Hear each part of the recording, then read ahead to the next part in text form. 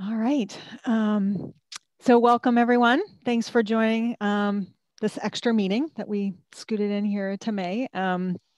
We do have a few things to cover, but we tried to, formulate an agenda that was reasonable to talk about some interesting information, but we wanted to make sure that we had within each item we've got Q&A time sort of built in. So we want to make sure that folks please interrupt us and ask questions about, what we're talking about. And then we have set aside time at the end for open discussion as well. So we do want to make sure that we have plenty of time. I know that we ran out of time at the last meeting. We had a lot to cover and we tried, as I said in my sort of cover email, with the materials for this meeting, we got, comments and questions that we wanted to try and make sure that we covered in the meeting. So we ended up with an agenda that was pretty packed.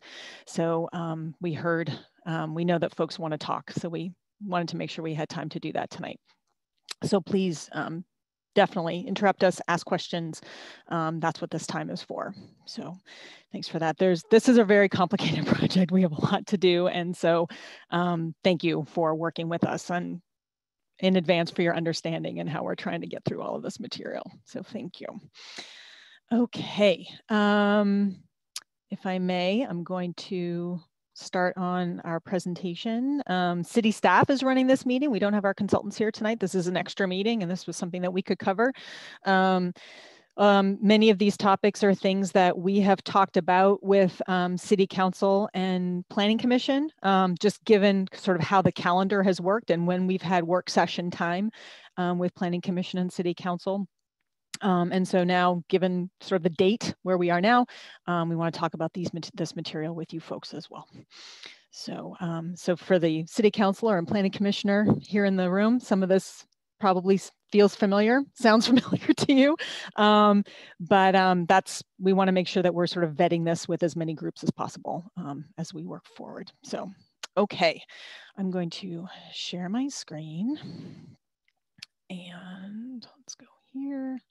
Okay. All right, so if I may, folks can see my screen, yes? Yes. For a presentation, great, okay. Again, just another reminder, I guess, of our policy mandates for this project from our comprehensive plan. We want to provide housing choice throughout the city. We're trying to increase the tree canopy and preserve existing trees as part of this project, and then do all of those things to enable middle housing, protect trees, and manage parking all at the same time. So those are our mandates for this project. The agenda was part of your packet, but I just kind of want to sort of lay out sort of what we're doing here. We've got some process work. We're going to talk about the open house a little bit. Then we've got a couple of sections to talk about some code amendments and some questions that we have about flag lots. So we're introducing kind of a new topic there for the group. We're going to spend some time talking about next steps as we go forward with the project. Again, we've got some open discussion time for the committee. And then we do have, of course, time for for public comment as well. Then we're going to wrap it up and then we're going to get out of here. That's it. That's all we're doing tonight. So it's pretty simple, I think. It's kind of easy how a 3-hour meeting can just be, put together in one slide like that. Sorry. Okay. Project schedule. So we are here in this, draft code map sort of reconciliation phase. We're in this refined code concepts, looking at some code language and working towards some draft code and maps that's going to be here in the June 2021 schedule. You've seen this schedule graphic or some form of this graphic before. The change here, and we're going to talk about this in much more detail in the next steps section towards the end of the meeting, is kind of this final code adoption piece. This is a lot. This is a big project. It's a complicated project. There's a lot to do here.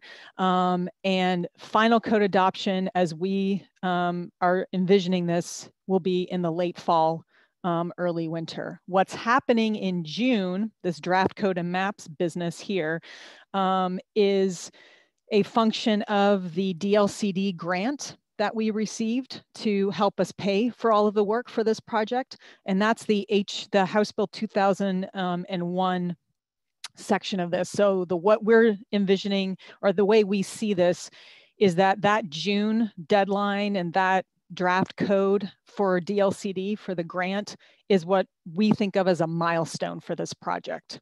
It's sort of providing this foundation bit of code that is House Bill 2001 compliant as far as the grant is concerned. And then we take it into the next phase, which is what we're calling the code adoption phase. And that is where we work through all of the work sessions and the details of the code to make it specific, even more specific and more nuanced for the city of Milwaukee. So this is a milestone in June. It's not the end of the project. It's a milestone, and then we move into the next phase of the project. But Laura's going to talk about that more towards the end of the meeting, but I just kind of wanted to highlight sort of this piece of this graphic that feels a little different than what we've talked about in the past. Again, there's a lot to this project. We don't want to rush it. We certainly don't want to bulldoze a bunch of stuff in that we haven't vetted and haven't talked through enough for the city. So we're coming up to a milestone, but that's not the end of the project. Okay, and again, more towards the end of the meeting. Laura has a whole section to talk about sort of the details of that code adoption process. All right. Going to move with, there was a memo in your packet talking about the open house #2 results and some of the things that we heard from folks and what folks said to us. So I'm going to turn this over to Mary to talk. And I think, is there a question? Sorry, something sort of just flashed on my screen. Does someone have a question or a comment? Oh, Stefan looks like asked, do the consultants have to finish their portion by June 30th? The consultant section comes up to June and then beyond June as well. So the way our contract is written with them, their scope of work does a couple of things, but part of it is that grant sort of deadline, and then there's more budget and more tasks after that. We're going to reassess once we get to that deadline. So good question. Thank you. Okay. Mary. Yeah. So some of this will be a little bit repetitive of what you saw last week. Wow, definitely not last week, but last month. And so I'm just going to go over not everything from the open house survey, but things that more pertain to what we're going to be talking about later on. It's the questions and responses we heard that are going to be, that we use to help formulate some of the code amendments that we're going to be talking about later on. So just a snapshot of how the open house and survey went last month. We had 121 completed surveys.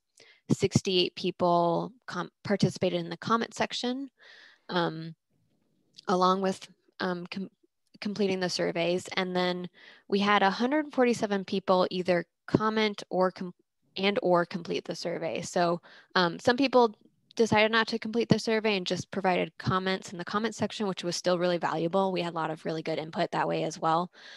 So we had multiple avenues for people to participate, which was awesome. And I see Lisa Beatty, you have your hand up.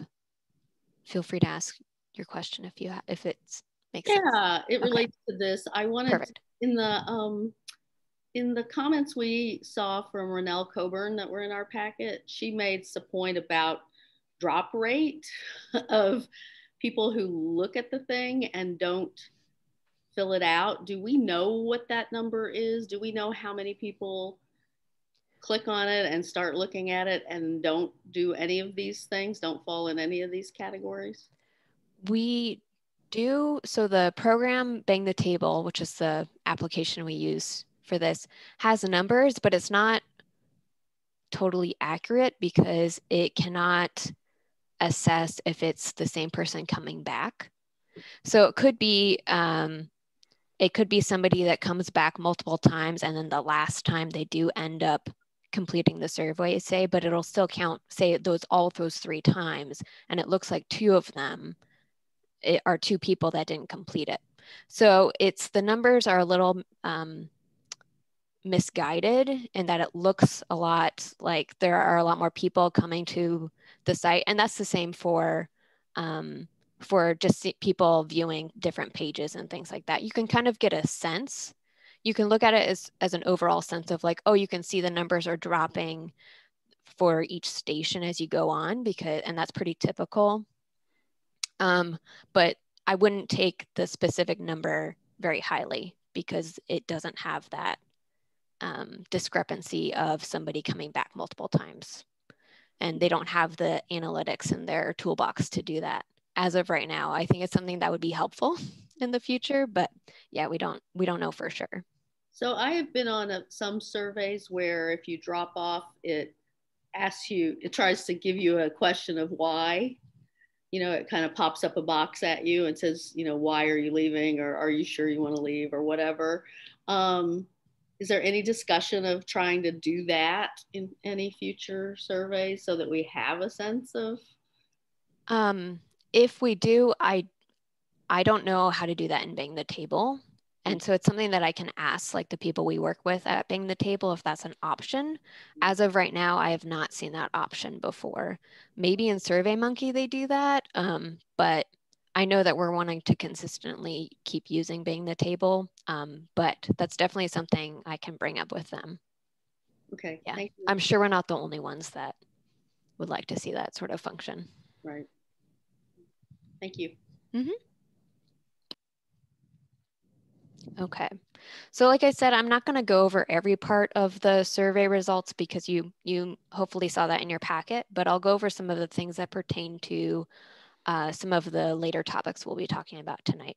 So in these two pictures, you can see here the graphics show responses around parking. So the bar chart there on the left-hand side is asking about how people feel about parking on street, either a mix of on-street, driveway, just off-street or on your property, or just on street. And you can see there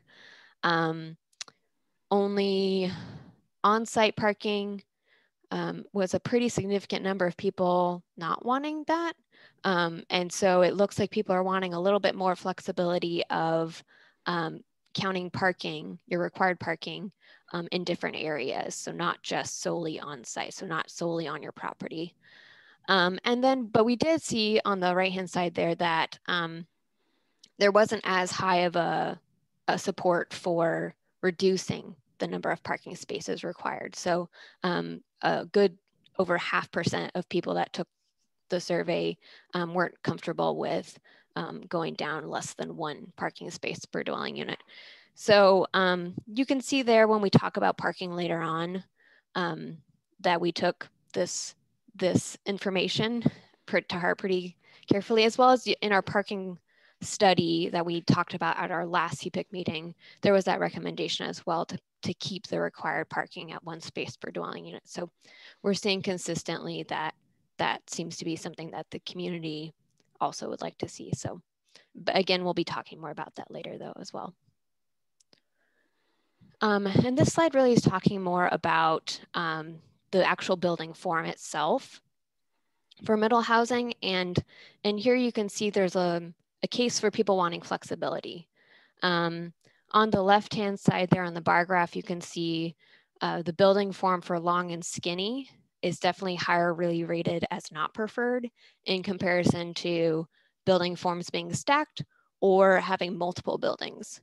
So the flexibility of wanting to say add a second story to create middle housing, or even having multiple cottages or multiple buildings on the same lot to count towards middle housing seems to be pretty favorable to people, and they want that flexibility. They want to be able to provide people with a lot of different choices on how they can create middle housing versus one specific type or things like that. And then on the right-hand side, you can see there, it's not an overwhelming majority, but a good 58%, a little over half, were open to the idea of supporting 3 stories if it meant preserving a mature tree. So that's not an outright people supporting 3 stories in general, but if it's talking about being able to preserve a mature tree and going up 3 stories, people seem to be a little bit flexible there. Again, not an overwhelming majority, but it's a little over half, so that's significant as well.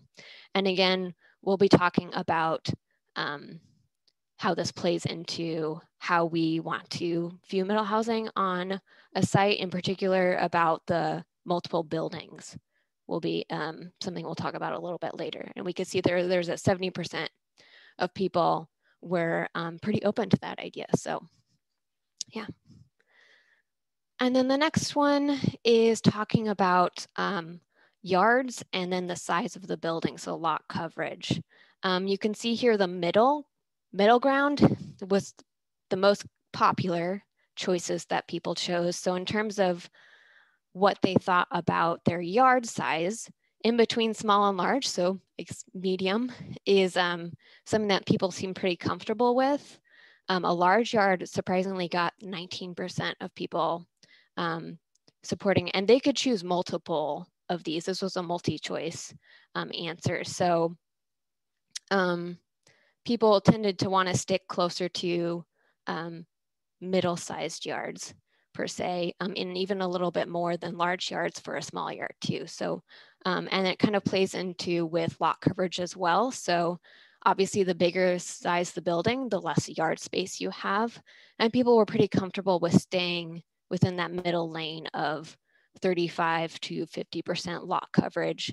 And then obviously 35% or less was the next best, and then 50% or more. So a property taking up, or a building taking up more of the property with a little less. So people do value yards as well. So something else to consider when we talk about lot coverage and setbacks a little bit later on.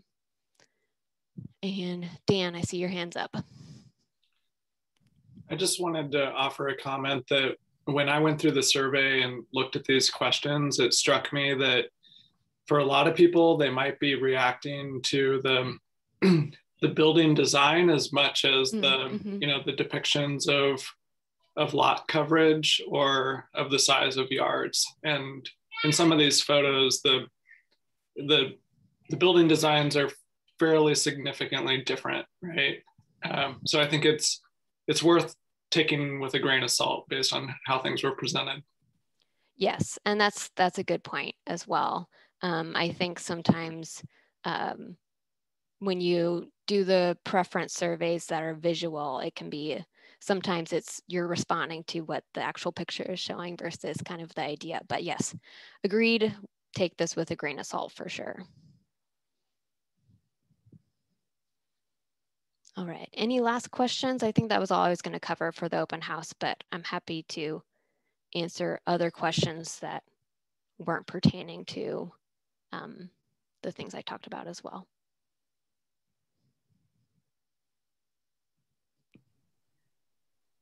I would just comment that I also think the parking question, if you go back to the parking slide, probably needs to be taken with a grain of salt, because this, the no on-site, there was a choice of,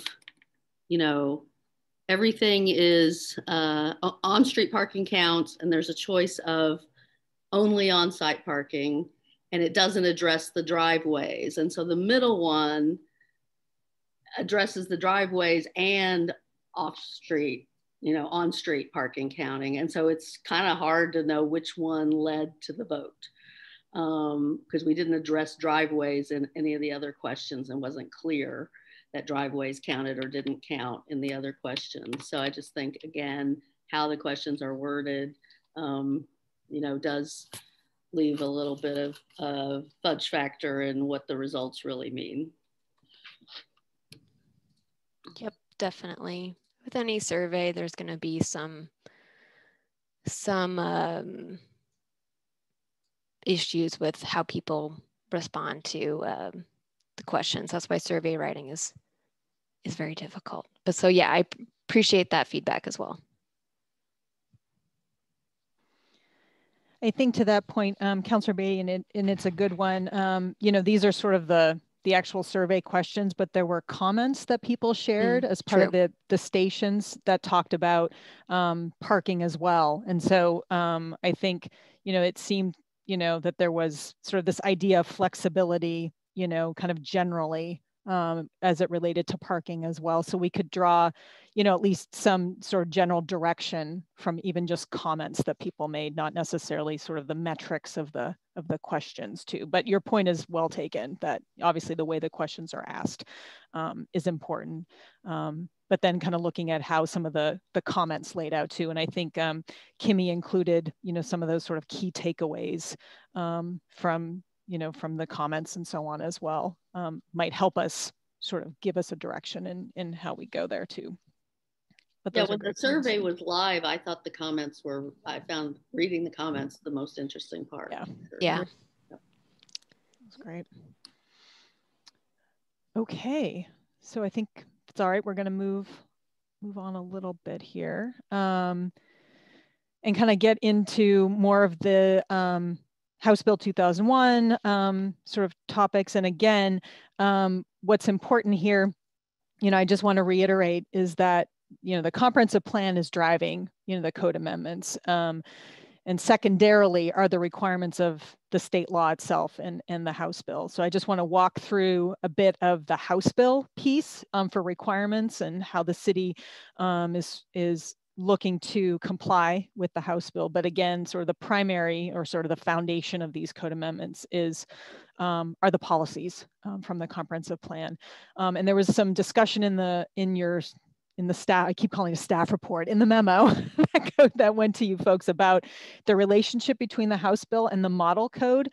And the reason I'm introducing this idea, we haven't talked too much about the model code itself, but I know folks, or I think some folks might be familiar with the fact that, there are the House bill requirements, and then this model code was created by DLCD to provide sort of this base template code that communities could adopt. It provides guidance in how to implement the House bill, and for communities that don't adopt the provisions of the House bill into their own codes by the deadline, then that model code will apply directly to the city. It just sort of happens to you if you don't change the code to comply with the House bill.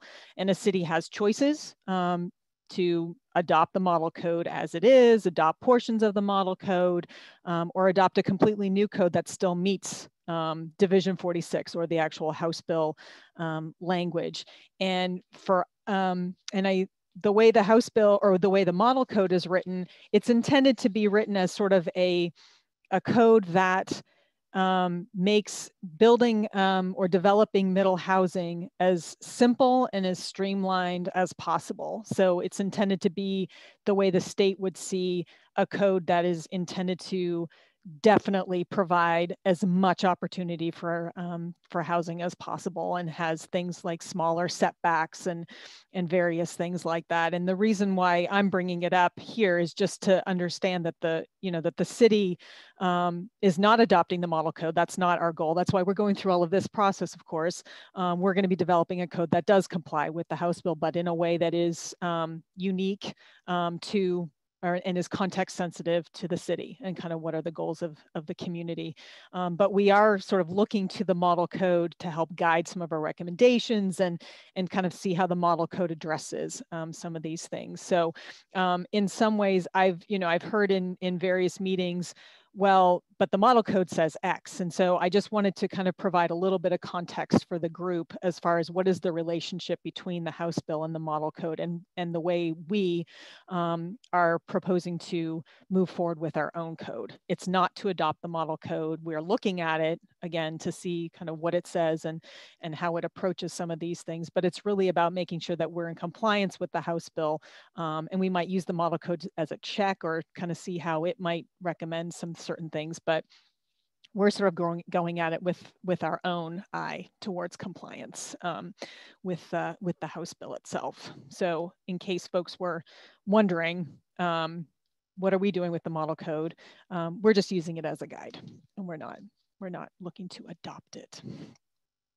So while we're on the topic of the House bill and kind of how we're going into some of the code, we wanted to talk about a couple of kind of key issues or key questions and things. We've got some polling questions that we want to include here for with the group and start talking about some of the specifics as we move forward to prepare for the code recommendations that the consultant team is working on, and kind of what we will be talking with you about for the June CPIC meeting.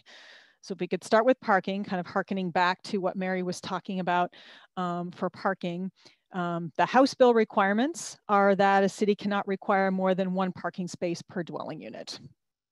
And what our current code requires, that's title chapter 19.600, and we've talked about this before in this group, is that our current code requires one space per dwelling unit for a single unit home or a single family home.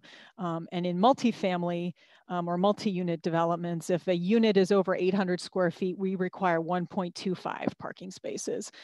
So we need to address that, of course, in our code. And then for single unit dwellings, we also have these locational requirements for our required parking spaces. And our required off-street parking spaces need to be outside the front yard setback. So our code is effectively requiring 2 parking spaces. So that's how when we've been talking about, can the driveway count as your parking space? That's that idea of not requiring that parking space to be in a garage or sort of to the side or basically set far back. We'd like to be able to provide some more flexibility and allow for that driveway to be the parking space. So this is the graphic that we use that's actually in our code to illustrate where that parking space is required to be right now in our code. So what we're, again, the House bill, we can't require more than 1 parking space. And our recommendations for the code going forward is to amend the table within the code. So it really is 1 space per dwelling unit, and to amend that graphic or that section for the residential off-street spaces to allow that required parking space to be inside the front yard setback, to allow for that driveway space to be the 1 parking space that's required. So that's kind of where we are recommending that the code go forward based on everything that we've heard from folks. And I think we have a poll question right about here, if I'm not mistaken. But I think I thought I saw, I think there are a couple of hands up maybe. Sorry, my little window came down and I can't tell if that meant that there were some questions. I don't see any hands. No? Okay. I also don't have a poll question. Oh, Dan has a hand. Okay. I just raised my hand because you gave me the opportunity. Sure. Apologies if you've stated this before, but where is the setback measured from? Is it relative to the right-of-way and to the sidewalk and to the street? Yes. So it's a great question. So the setback is measured from your front property line, but depending on where your property is, it might not be that obvious. If you have a fully developed street at your house, so there's the street, curb, sidewalk, and so on, generally it's the back of sidewalk is going to be your front property line, and it's from there.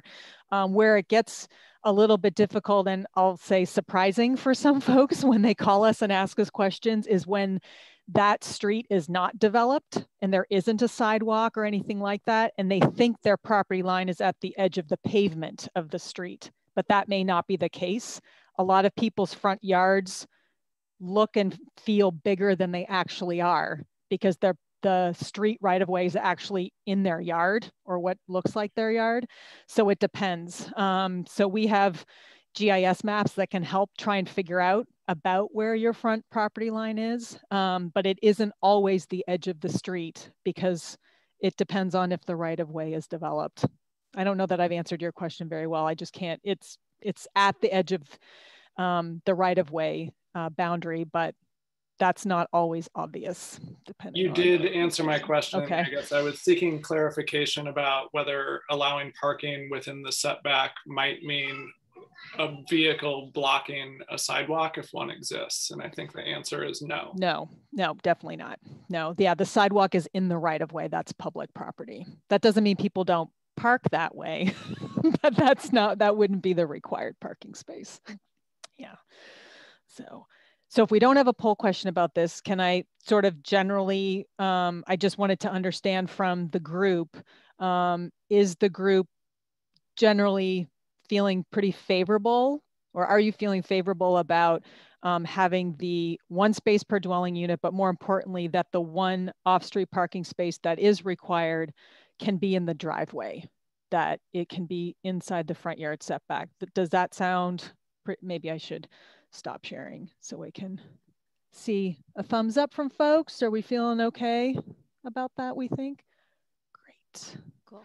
Oh, that's what it is. There's a couple of chat comments. That's what I saw, I think. So okay. We don't really have a choice about the one per unit, do we? Correct. We do not have a choice, but we can go, if folks have a feeling about being less, that could be something certainly to talk about. But requiring the one, and again, this doesn't sort of get to, there was some notion about some flexibility about using on-street spaces, but that's not where we are right now. Those are some of those nuances that we're going to get to sort of in the next phase of looking at the code, and what are those circumstances where an on-street space might count. That's not something that we're recommending, certainly not universally. We don't have right-of-way everywhere where that can make sense, or that could work. But the one space per dwelling unit, that's a requirement.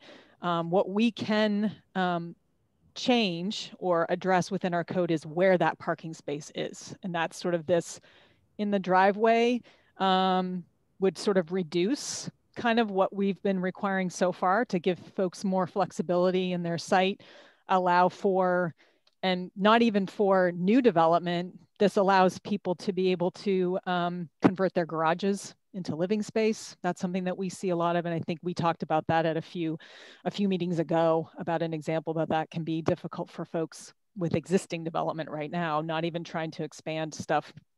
But that's more the key question for the group, is this driveway versus garage, I guess, option, I suppose.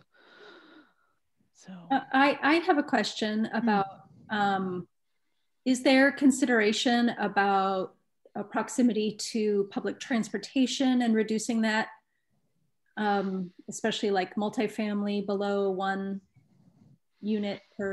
parking space per unit, or even just single family home, of course, just trying to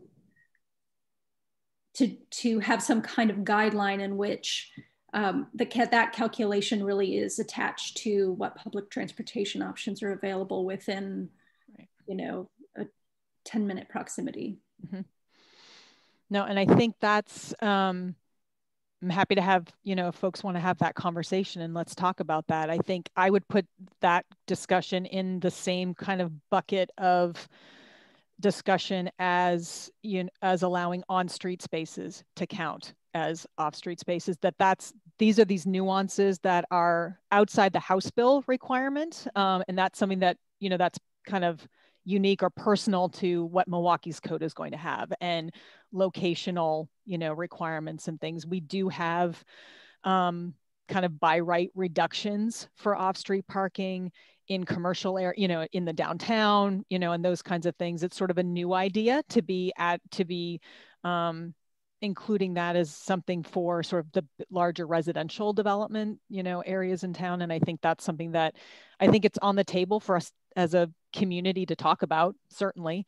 So I think that's sort of in the mix of how to create more flexibility with on-site development on a site. But there's more to talk about with that, I think. And it's going to go to, do we have the kind of transit that makes that a viable option? Mm-hmm. But it's a great question, Jennifer, for sure. Sorry, just transit is. One more quick question. As I think about developing a cottage cluster, fitting enough parking onto the lot is really challenging if the lot can comfortably handle, let's say, 8 to 10 little cottages, but then the parking is, if on-street parking is not counted, that becomes problematic in making cottage clusters possible for small time developers like myself. So wanting to do the right thing, but then being stymied by something like, well, I need to find 10 parking spaces on a really little lot, which is pretty unsightly actually, because then you're sticking a parking lot in the middle of what is supposed to be this lovely shared communal garden area. Right. So that's the context in which I'm asking too.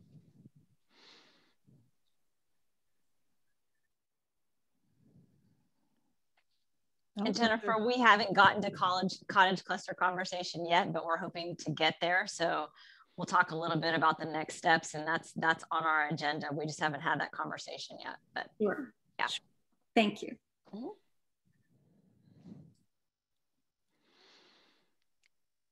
Any other thoughts about parking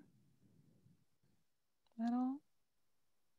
I did notice that on one of our multitudes of handouts, there was a chart that talked about allowing different kind of commercial uses in zones. And I know we're not going there, but parking structures was one of those items.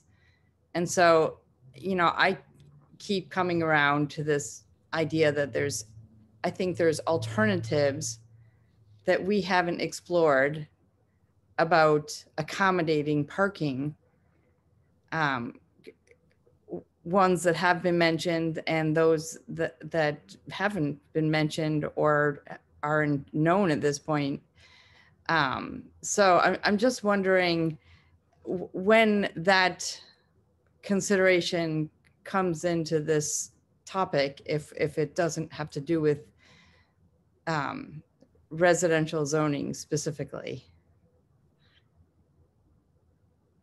I think I'm not clear on where you mean we've been talking about commercial uses within the residential zones. I don't remember that being part of the. Well, no, when there was initially some information provided about what type of usage was allowed in different zones. There was part of that chart, it was back from December, I think, was a list of commercial uses, you know, bars, this, that, blah, blah, blah. And the last thing was parking structures. So parking structures to me is a way of accommodating parking. Right. And it's not residential, but it's a way of us saying, okay, we have a need for the housing, we have a need for the trees, we don't have enough space for parking. What about other creative possibilities? One of them was talked about in Renell's document. It happens to be my idea. I've brought up several variations of this, trying to think creatively about grouping cars instead of parking. But since we're not allowing for that discussion of other options besides what's being presented, I'm just wondering if we're eliminating the possibility of having other options besides what has been presented as either on the street, I think that's literally on the street, and in driveways and or setbacks, garages, whatever. So to me, there's another category. No, you're right. And in Renell's letter, it did talk about this idea of car parks or sort of these like neighborhood parking areas. And I think that is something that can be discussed, certainly, as an idea. I think again, Laura's going to sort of talk about sort of what this process is for this whole code adoption process. Right now, as far as how to comply with the House bill, it's, you know, 1 parking space per dwelling unit. That's we can require less, but we can't require more. I think where we can think, you know, more about sort of where do these parking spaces happen that we're requiring. So I think, I guess in a nutshell, Renee, what I would say is that nothing is off the table. So I think that can be a discussion point sort of in kind of our next round of looking at these various code options and how we kind of personalize the code, you know, for us. And, you know, where do those car parks happen? Who owns them? Who maintains them? Is it city property? Is it private? I mean, there are a lot of facets to that, but it's an interesting idea. I don't know too much about where those have happened in other places. And so I think, you know, we'd need to do a little more research about how that might work. But I'm certainly not discounting it or sort of, or saying it's not workable. I think it's something, you know, we can work through and see if it makes sense, and see how it might work. But yeah, I mean, I'm just going to say nothing's off the table right now as we're working through that stuff. Yeah, there's just some details to figure out. Councilor Beatty? Yeah, I would just say that, I mean, as a sort of follow on to that and a corollary to what Renee and Ronell are talking about, at the council discussion last week, not this, yeah, anyway, the council discussion of this last week, the mayor, I mean, we talked about the idea of redesigning streetscapes, that we could use parking as a way to create more, you know, sort of a different streetscape where maybe you have angled parking on one part of a block and then angle parking on the other side on another part of the block, and you use that to make the street meander and to slow people down. That there could be, you know, sort of street redesign that concentrated parking in some places and took away the need to have it all be on the property. But all of that is kind of beyond the scope of this first phase of comp plan implementation. I mean, staff made that pretty clear that that would be a discussion for the transportation system plan work, which comes sort of next. So we'll have to enact something as a requirement now, but that doesn't mean in 2 or 3 years we might not be revisiting how we place parking in the neighborhoods. I think also, I'm not going to speak for Sharon, but I remember Sharon mentioning to, I think at least to me, maybe to us all, of the idea of having car sharing count towards parking as well. So that's something we can think about as well, which I thought was an interesting idea.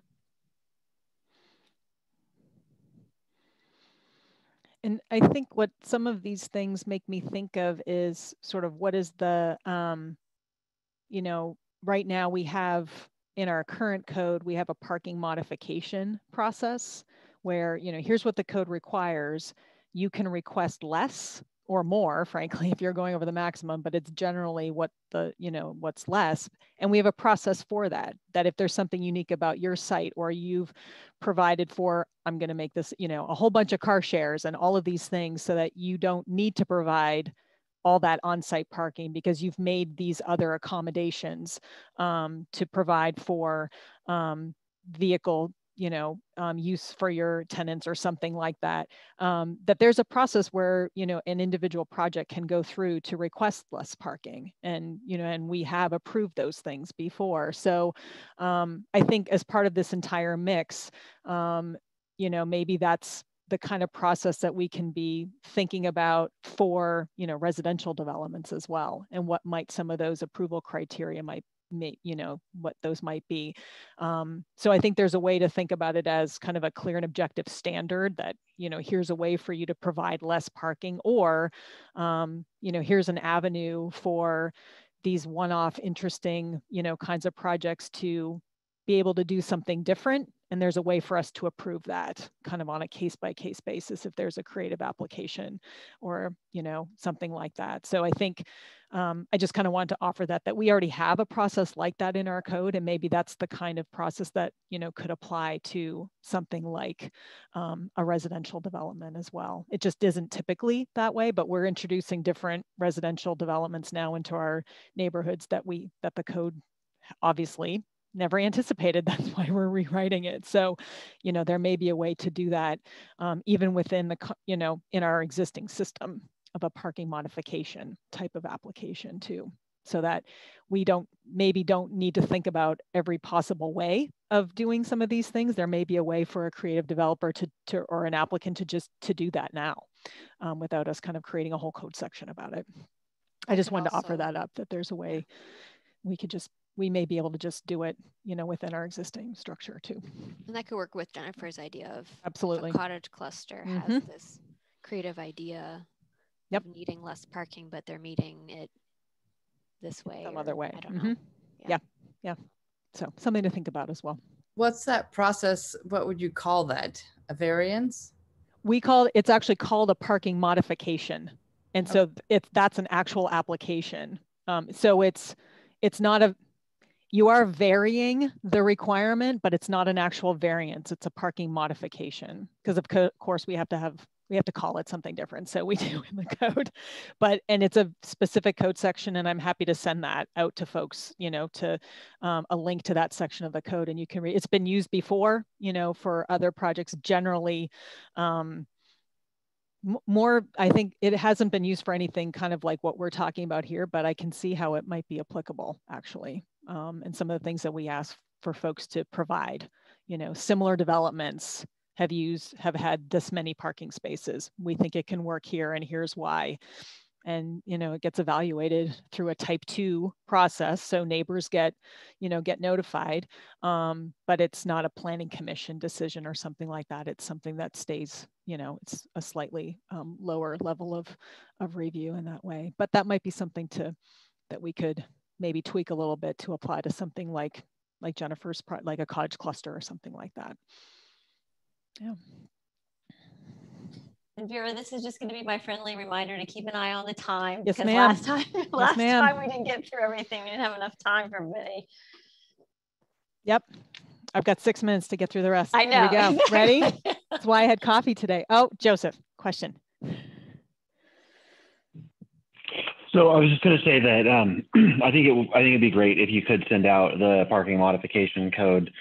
And I think that'd be a great thing for us to review in this context, and to really think about how the newly adopted comp plan policies could improve upon that process that we already have, and how we could make it easier for things that satisfy more policies to go through that process, and a little bit more challenging where it doesn't satisfy the policies, if that seems appropriate. Yep, will do. All right. Laura, thanks for watching the clock. Let's continue to do that, please. Thanks. Okay, great. Okay, let's get back to some more things to talk about. Okay. Next is to talk about ADUs, accessory dwelling units, and duplex standards. So this is something that we brought up. We're kind of thinking about this as sort of, I'll call it sort of a low-hanging fruit or a semi-simple kind of code amendment or recommendation. Currently, we require land use review for ADUs and duplexes in certain areas. And what that means is that there's an actual land use application. It doesn't go to building permit. So there's this extra layer of review. Our comp plan policy number 7.2.4 does call for simplifying ADU and duplex permitting.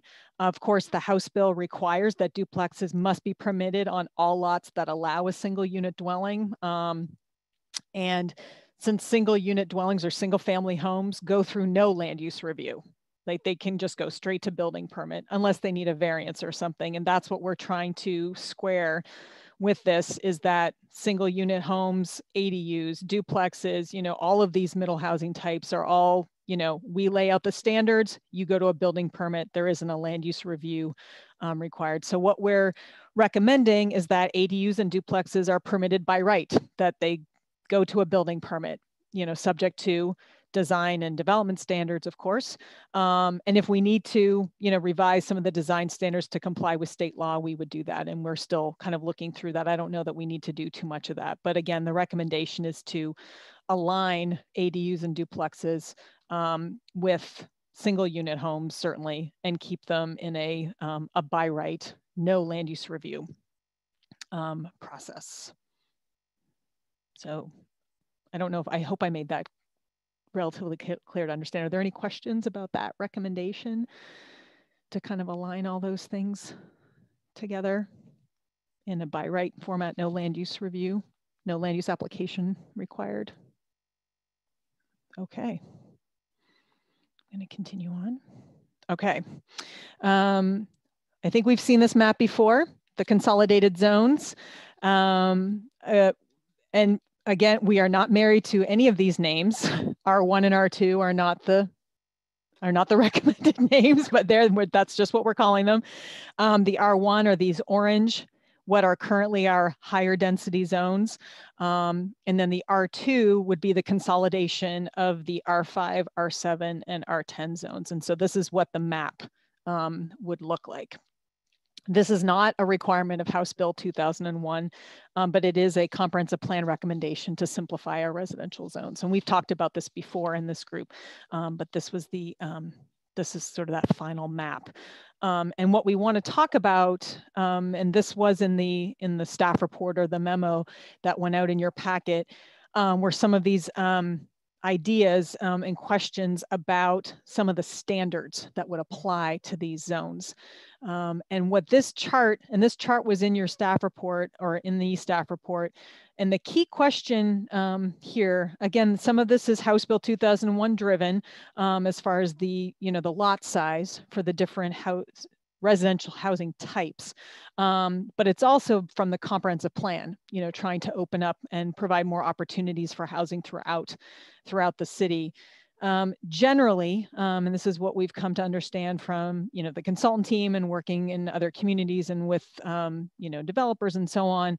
Generally, there are three things that affect the price of a home: the lot size, the unit size, or the house size, and any regulatory barriers. And those are things that the city can control. We can't control the construction cost. We don't control lumber costs or any of those things, of course. But some of the things that we've been thinking about are this idea of being able to reduce those things. Can we provide opportunities for less expensive homes? I think, the notion of affordable housing is something that is sort of in a different bucket of things.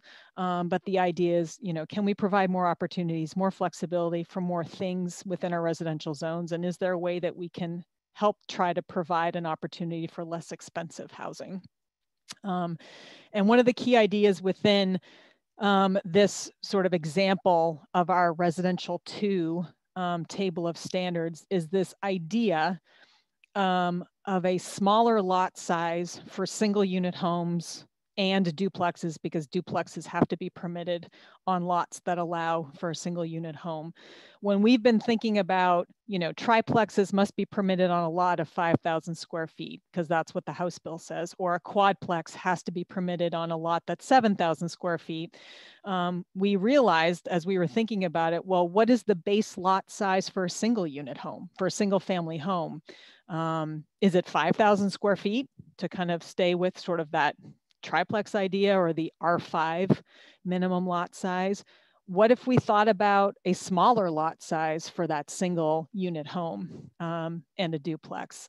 What if we provided, a smaller lot size for opportunities for more home ownership opportunities for these smaller homes? Because we'd still be applying, of course, setback standards and lot coverage, but we would be allowing for a smaller lot than we currently allow.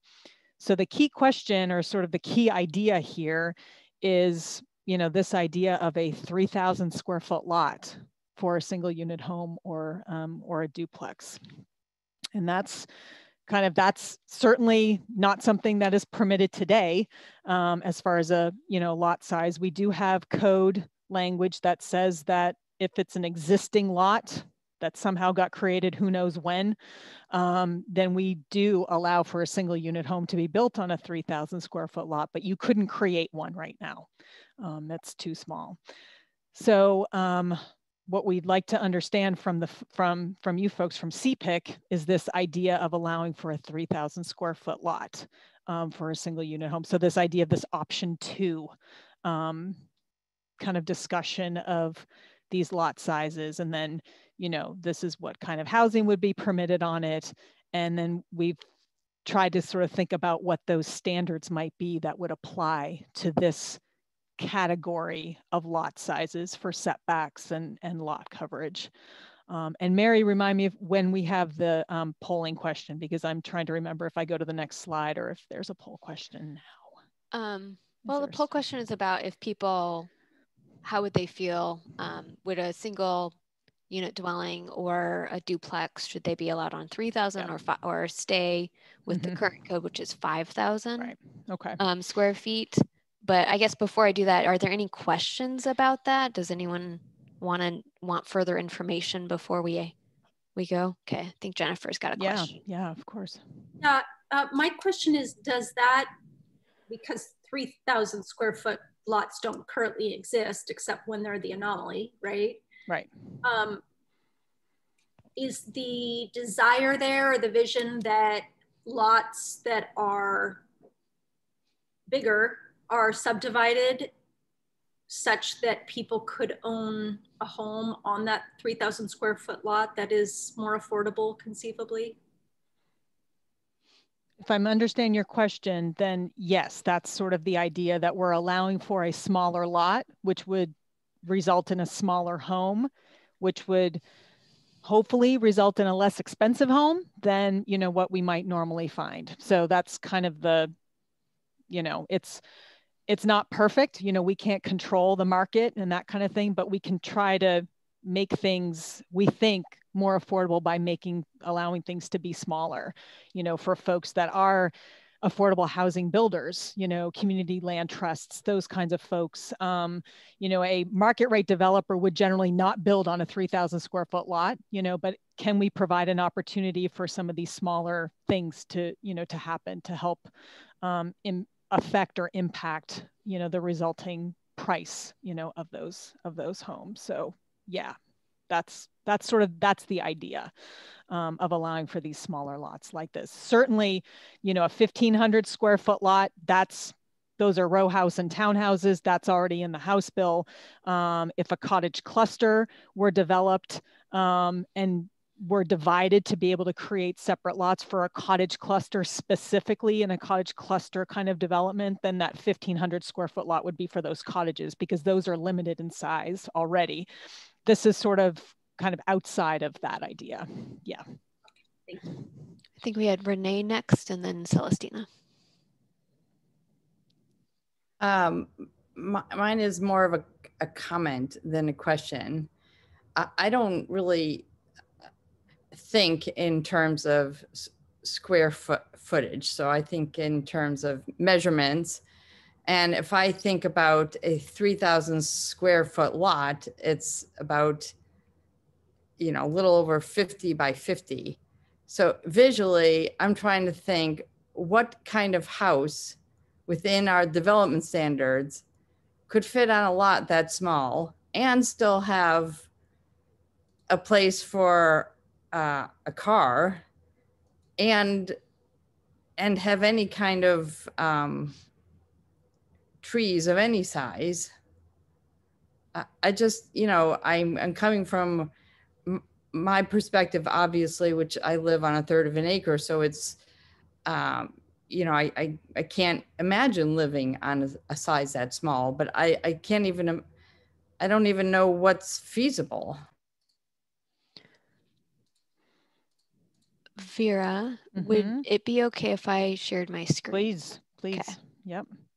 I actually attempted to make something and then we ended up scrapping it. But now that I've made it, I think it might be helpful. Did you know I was going to ask that question?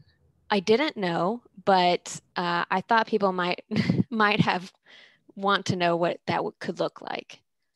Let's see. Mary, you're supposed to say, Renee, I know you so well now. I know exactly what kind of questions you're going to ask. I'm thinking of you. So this kind of gives you an idea of, there's a lot of stuff on here, so I apologize. But if you stay over on this end here, a lot size that has 3,000 square feet, that is a 35% lot coverage. So that's just the footprint of the building, can have a footprint of just a little over 1,000 square feet. Now it could go add another, it could add another story. So it'd be 2 stories that adds 2,000 square feet right there total for a house. And that's keeping with the 20-foot rear yard setback, 20-foot front, 5 feet on one side. If it's next to a street, it would need to be 15 feet side, or otherwise it would be 5 feet.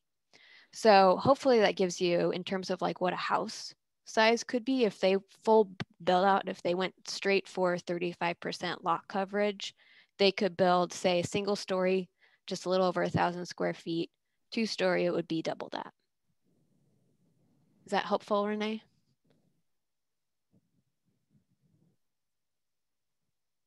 Oh, you're muted.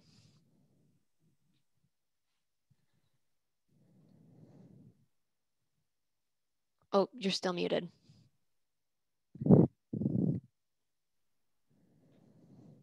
Oh, sorry. I was trying to break that down into dimensions of the house. So that's 1,000 square foot footprint. Yes. So that, I mean, that could be like, whatever, hold on. That could be,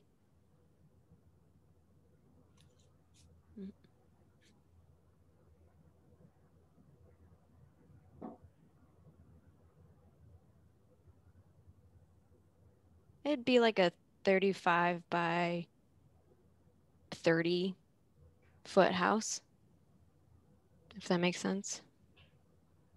Yeah. 35 by what? 30 feet. Okay, I'll take your word for it. Thank you for the illustration. Yeah. I just want to do a time check here as well, that we're sort of, I know we're trying to stick to, trying to make sure that we cover all these things, but we do have other stuff to talk about. Well, we still have Joseph and Celestine. Yep, nope, that's fine. Yeah. I'm just, just kind of pointing out. Yep. Yeah. Do we want, do you want me to stop sharing? Yeah. Yeah. Okay, then we can see everyone. Yeah. So I don't know. Joseph, do you want to go ahead? I think Celestina was next. Okay. All right. Howdy, everybody. Actually, something that Jennifer said in her question made me curious specifically about subdivisions, and a conversation that I recall from a couple sessions ago about how we can have a diversity of housing, obviously, while also maintaining some of the larger lots and what that offers. So obviously allowing for these smaller lots in some cases, but the question of the, how many, for example, 3,000 square foot lots do we have in Milwaukee right now? Not very many. And then the following question being, what is the process for subdivision? And are there any protections to maintain a diversity of lot size and maintain some of our larger lots? So I think that is my only outstanding question on this topic. Thank you.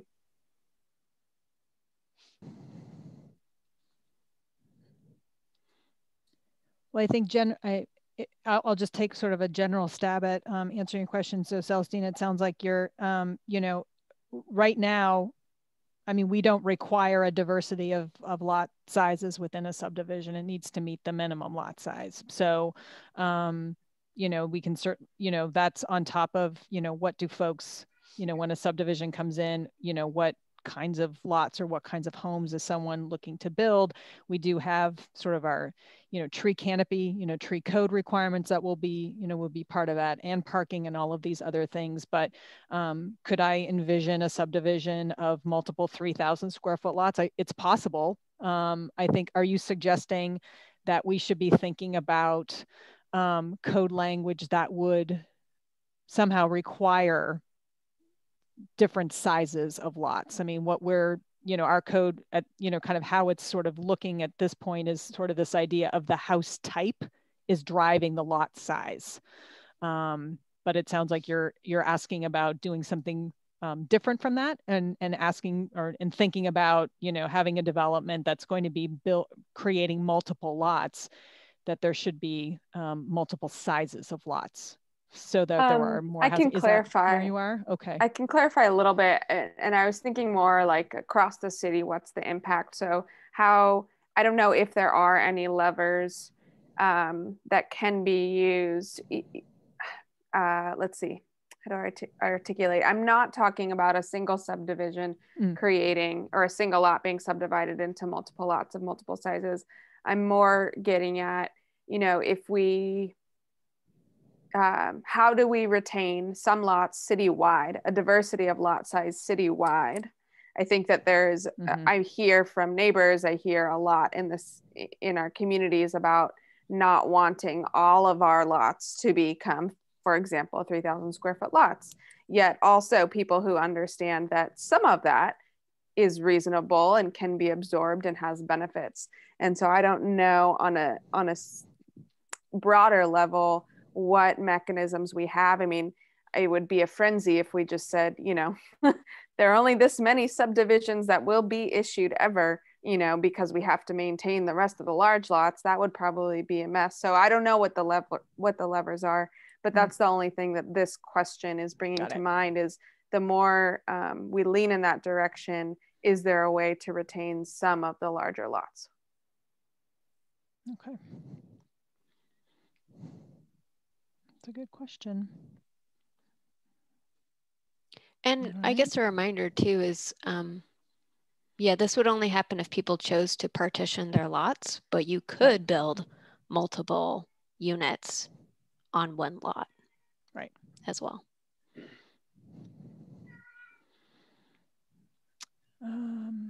Joseph, was Joseph next? I'm sorry, I don't know who's I think so. Next. Okay. Joseph and then Stefan, and then we'll move on to another topic. Great. So it sounds to me, you know, again, it just starts to really feel like, you know, between the more dense zone, you know, the R1 and the R2, the you know, less dense zone, really what we're focused on here is a standard around lot coverage and setbacks, and that we're really trying to preserve more open space in the larger, you know, the less dense zone. And so it just really feels to me like, you know, we're trying to overcomplicate this. And, you know, and I think Renee's question really got to the heart of, you know, kind of what I'm thinking about, which is that, you know, at some point you're really starting to push the limits of physics in terms of what you can fit on a site, no matter how big it is. And so why would we require a minimum lot size? Why not just let the market decide, you know, if they can fit a duplex with 2 ADUs, or if they can fit a quadplex, or if they can fit a cottage cluster, or if they can, you know, whatever, and they can meet all the parking requirements or get a parking determination to, you know, make it work? Or, you know, why are we over-regulating this, you know, when we're looking for opportunities to create new housing, we're looking for creative ways to get, you know, more housing? Let's focus on the site coverage. Let's focus on making sure that we're preserving some of that open space, which is what people are thinking about when they're thinking about larger lot sizes, you know, and preserving larger lot sizes. You're really thinking about preserving natural space and open space. And we're also trying to hit this 40% tree canopy coverage through the city. So it just feels to me like we should focus on the things that we're actually trying to do. And, you know, and then just kind of let the market work out the details of whether, you know, they can fit more units onto a smaller lot in a certain case or not. But really in this zone, we expect 50% site coverage as a max, or we expect 35% site coverage as a max. And, you know, just stay within that target, and, you know, you can put as much as you think works there for, you know, what you're trying to do. But, you know, it just feels to me like we're just still trying to apply a lot of the same techniques of zoning to something that really doesn't need to be this. You know, I don't need a 5,000 minimum lot size for a quadplex. That might be what happens anyway because of physics. But, you know, if someone can work it out onto a 4,500 square foot lot, then why not?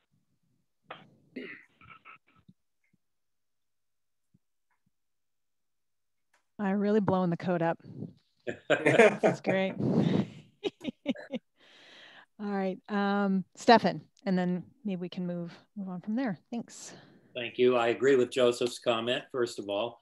And in response to Renee's question about what might be built on a 3,000 square foot lot, I'd point out my family lived in a 750 square foot house in Corvallis. A family of 4 lived there for 50 years before we moved in there. I have a daughter who lives in an 850 square foot house in Ardenwald, and it's not the smallest house in Ardenwald. Wow. There you go. Okay.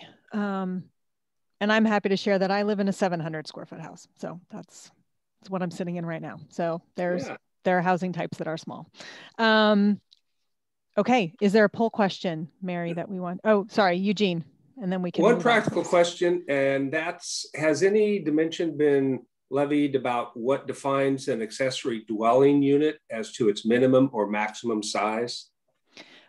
Our current code has that. Our current code has an it talks about the ADU's relationship to the main house on the property, and it can't be larger than either 800 square feet or 75% of the size of the main house on the property. So it's intended to be smaller. And our code right now does talk about what those sizes are. There's been some discussion about that too, but that's for another conversation. But yes, an ADU right now is regulated by size in its relationship to the main house. Yep. Okay. Mary, can we have a poll question about this 3,000 square foot business? Sure. Just so we kind of know where everyone is, and then we can move on to the next section. All right, the question, do you prefer single dwelling unit? And I think, you know, just sort of right now, we just kind of want to get the pulse or sort of temperature of the group, to have a lot size of 3,000 square feet or 5,000 square feet. Or if you need more info. Yeah, or if you need more info, yeah. But we just kind of want to get a sense of where folks are with this idea of a smaller lot. We can certainly experiment with the complete explosion of the code, as Joseph is recommending, which is fine. But just to kind of see where folks are.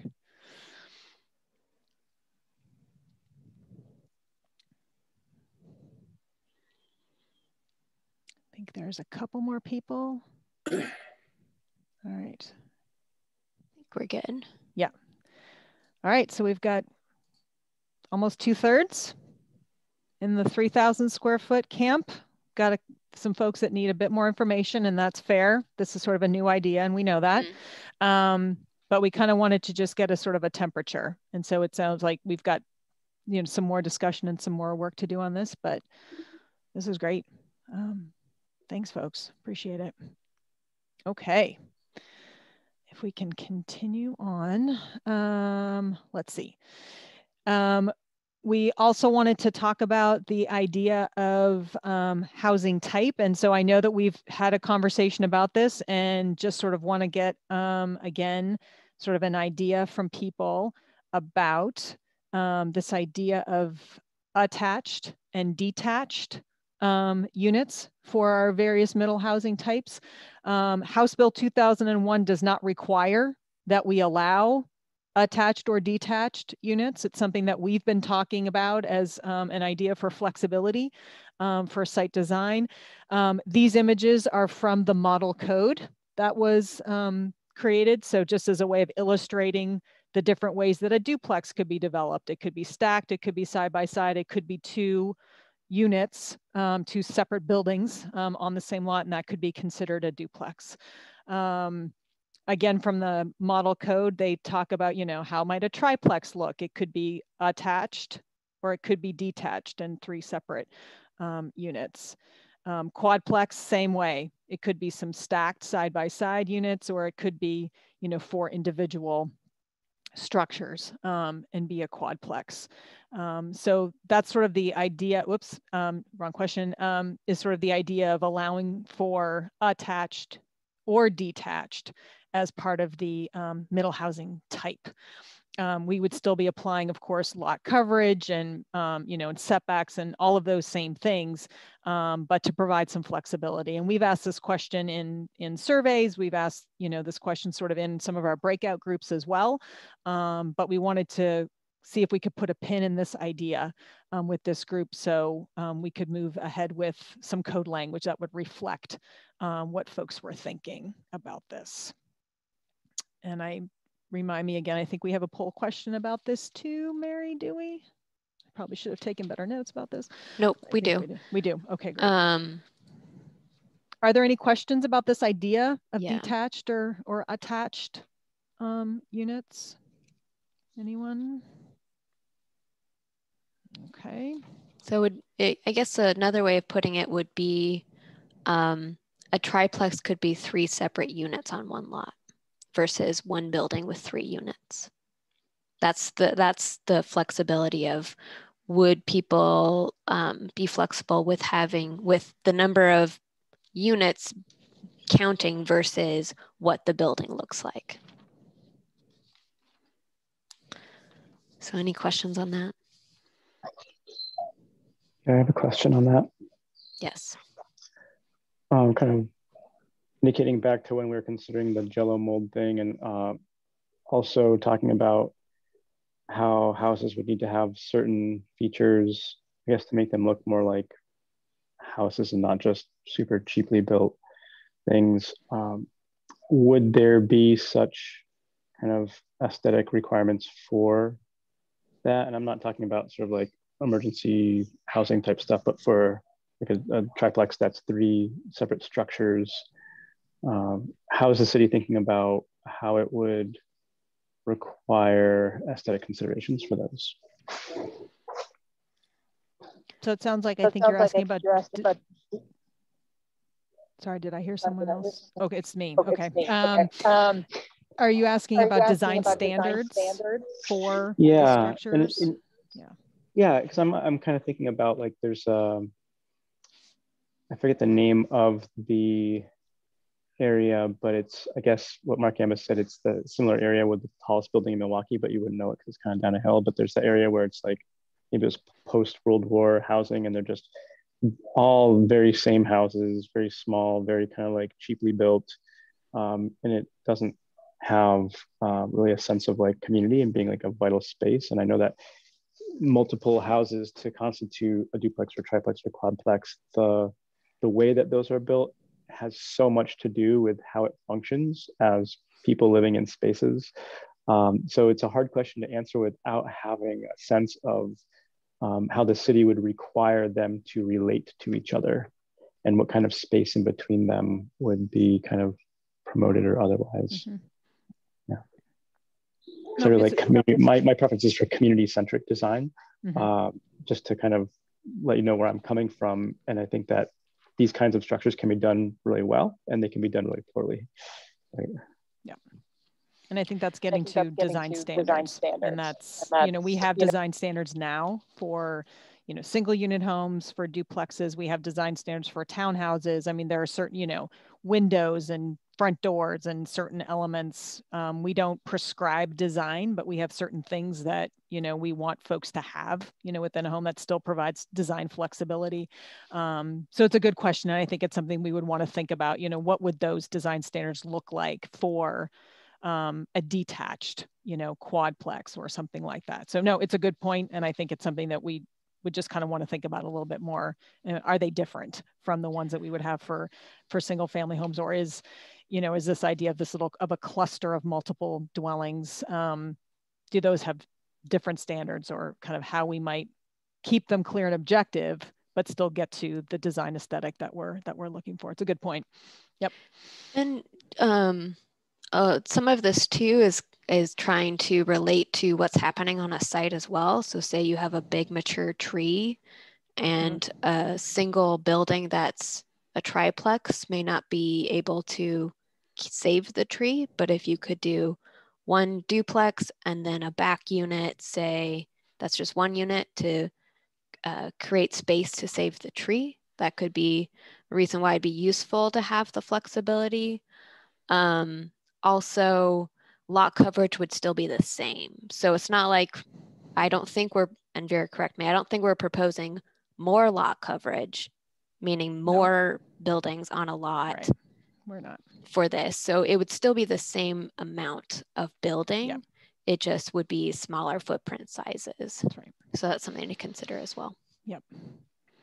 And I'm just, before we move on, Sharon has a question in the chat, which is a good one. If this idea, you know, do we still need to define ADU this has been asked before, and this is kind of, we're getting into the weeds where I like to be, but I don't want to belabor this point, but Sharon, it's a great question, because if a duplex can be 2 individual units, then, well, what's a house and an ADU? Isn't that the same thing? And aren't we really just talking about 2 units on a lot? And shouldn't that be how we're referring to everything? Why are we calling things a triplex or a quadplex when it's really just about the number of units? Great question. We've been talking about it a bunch. And part of this next phase of code development is also a way of potentially waiting out how things might play out as far as what other agencies are calling things. And I don't want to get too technical about it, but in some ways, systems development charges at the county level are assessed based on the housing type. And so in some cases, if another agency calls something an ADU specifically because of the way they're going to assess fees for it, that name or that nomenclature matters. We would really like to kind of strip all of that out and start thinking about just the number of units on a lot, but we may not be able to if there's an extra. We don't want to make things more complicated by making things more simple. So we need to make sure that we're consistent in what other agencies call things so that we're not creating a problem for applicants and trying to suss out or make determinations about fees. So we kind of, I think it's a great point, you know, do any of these things really matter at some point? And for now, I think they do. But maybe by the time we actually get to code adoption, we may be able to kind of strip out some of this nomenclature and simplify what we're calling things. So we're up against that as well. Dan, I saw your hand is up. Just wanted to flag one other potential consideration in regards to Sharon's question, which is, if to the extent that the scenario is adding a second structure on a lot where there's an existing structure, whether it is an ADU versus a duplex could have very significant implications in terms of the degree to triggering exceptions to Oregon's property tax limitations. And the State Department of Revenue actually had to conduct rulemaking a few years ago to try to fix the situation of people having their entire properties reassessed when they added an ADU. So I think that just gets into like very sort of practical considerations about the financial feasibility of this kind of development, and it's worth paying attention to. Yep. Good point. Stefan? Yeah, I like Daniel's point. That's a good one. Back in the day, Metro would not count ADUs as units towards the overall density within the community. I don't know whether that's still true, but it's worth tracking that one down. Just anyway. Yeah, our code, we don't right now. As far as minimum and maximum density, ADUs don't count towards that either. So you're right. So there's, words matter in this particular case, what we're calling things for a whole host of reasons. So this may be something that we're sort of tracking as we go continuously until we don't need to, or we may have to tweak things later as well. Okay, Matt, one more question and then we're gonna need to move on. So we're gonna have to, if we can. Matt, go ahead. Great, thanks. I just made a quick comment as well. I think that the ADU scenario and the multiple units to make up a duplex, triplex, quadplex are functionally different, and they both serve kind of unique purposes. And there may be homeowners who are really open to creating an ADU specifically to address housing crises, and they're still maintaining kind of functional control of it. They're still owners of the property that might appeal to more homeowners. Whereas this other scenario is creating kind of more housing autonomy, and you might have a multi-owner situation, of course, rentals as well. But I think they both serve kind of unique purposes and can be leveraged to alleviate housing crisis from slightly different angles. And so I think it's valuable to think about it that way. Good point, thanks. Okay.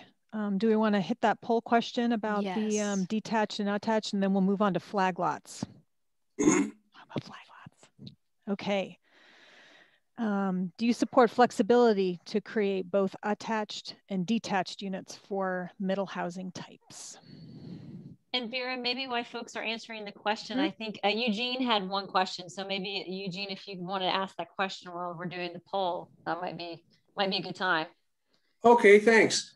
It seems that we've been talking about the use of mainly private property and residences, but I'm wondering if there's been any attitude or posture taken to express space that is owned by nonprofits, specifically speaking of churches, or large pieces of real estate that businesses own that aren't in use and sit dormant with a lot of square footage. Thank you.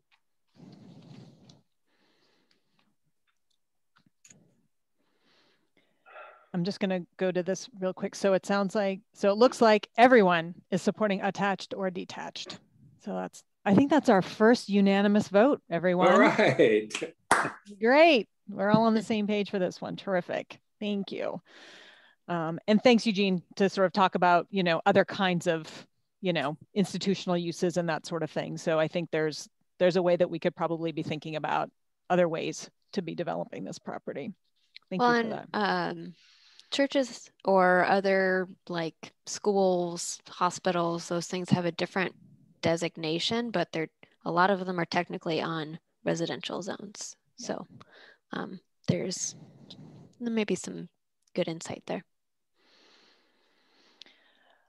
Okay, if we could, like to talk about flag lots and move on to another topic. And I think we're going to see if we can talk about this usefully in less time than we thought.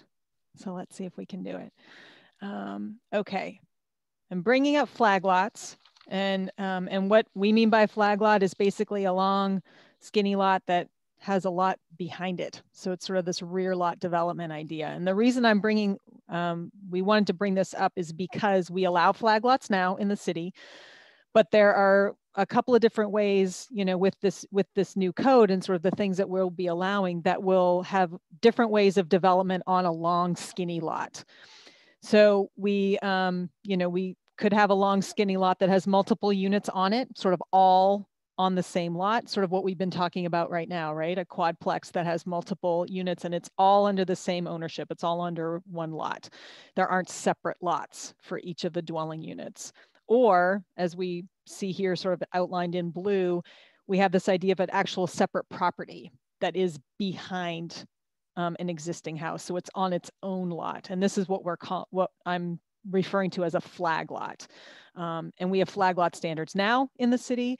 And we've got some key questions or some questions that we want to ask about how flag lots happen here in the city versus this idea of multiple units on the same lot, that they aren't divided. So we've got some examples sort of how a flag lot works. There's the pole, there's the flag itself, and that's sort of what we were just showing in that other image. This is the flag lot. This is the parent lot, or sort of the house that was always there. On this map of the city, and this is a very unscientific map. This was me just sort of looking at a map, and but there are a lot of flag lot opportunities. Again, these long, skinny lots. A lot of them are in these older subdivisions that were in Ardenwald, and so they were built this way. They're about 72 feet wide and 200 feet deep. So again, a long, skinny lot, big backyards, basically. And the idea is sort of is there a way to kind of create some more development potential, on these lots? Again, right now, the code does allow for flag lots. So this idea of this flag with a pole with a house behind a house. Very basically, we've had flag lot standards in our code since 1979. And we've gone back and forth in the code for making flag lots easy to create or more difficult to create. We've wanted to promote infill development. And then there was, back in the late 90s, there was some growing dissatisfaction in the neighborhoods about having multiple flag lots in the same neighborhood or on the same street. And then the latest iteration of our code is what we have now since 2002, where we've got, the flag pole has to be 25 feet wide. We don't allow variances, to create the flag lot, to be able to create this land division. We've increased the setbacks on the flag lot. We have a maximum of 2 flag lots. We've got screening and planting requirements. So we've made it difficult to create flag lots. And on a lot of these lots that I've identified here, most of these cannot have a flag lot on it because of the width of the pole requirement. We'd end up with a whole suite of variances that would be necessary to be able to subdivide those lots to be able to create this opportunity for a lot in the back. And so the question that we were hoping to get to with this group is this idea of potentially thinking about reducing the standards to create a flag lot in some instances. We've asked this question at the City Council and the Planning Commission, and now it's your turn to weigh in on this idea of, you can see here, here in Ardenwald, there are some streets that have multiple flag lots of varying widths in that flag pole. And again, that's sort of part of that history of allowing variances for that pole width or different widths of the pole. And here's an example of what they allow in the county, which are just rear lots with no pole at all. And there's an access via an easement across the front lot. So this is another way of thinking about this rear lot development. And part of this question is this idea of a long skinny lot being developed with multiple units or providing the opportunity to actually divide it so that whoever owns the lot still keeps their front house, and then they subdivide it out and development happens behind them.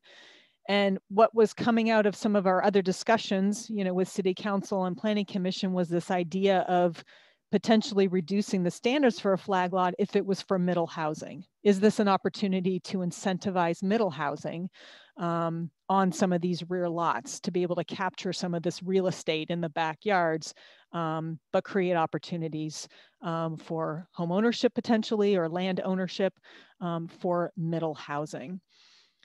So the question, and I hope I've done an okay job of explaining the problem, or I guess the challenge or the question that we're trying to ask, and what is a flag lot and what are we looking to do? But the idea of, is there any appetite for relaxing some of these standards for middle housing? And these are some examples. This is a picture of a flag lot development in the county in well, it's in the city now, but it was built under county standards at Cheragino Farms. That was, these developments here. So this is the front lot, and then this is the house behind it on the flag lot. This is a picture of a flag lot development here in the city. This is, I think, the most recently developed. I think this was built 2 years ago.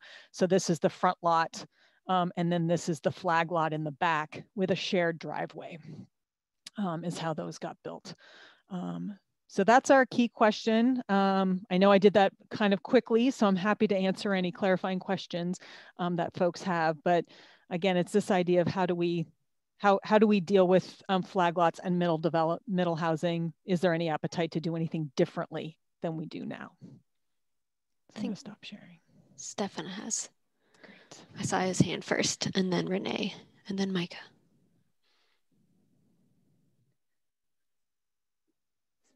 Stefan? So to the question, I don't think we should reduce the method of calculating the area of the lot, given that we're talking about reducing lot sizes in general. It seems like we're addressing that in another way, and I don't think we need to do both. I do think there's some potential for shared access flag lots on 2 adjoining lots. We haven't really talked about that. But other than that, I think the other provisions are okay. There are good things and bad things about flag lots, but I certainly know people who love living on them. That's my pitch. I think Renee was next. Could you go back to the slide with the photos? Because I'm not seeing visually what the first one's illustrating. Do you mean these photos, Renee? Yeah. So the one in the top left, what is that illustrating? I wanted from the street, this is what a flag lot development looks like.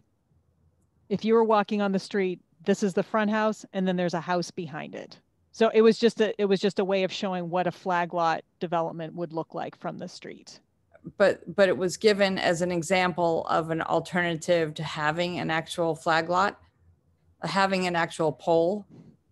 Correct. So from the street, it doesn't look any different.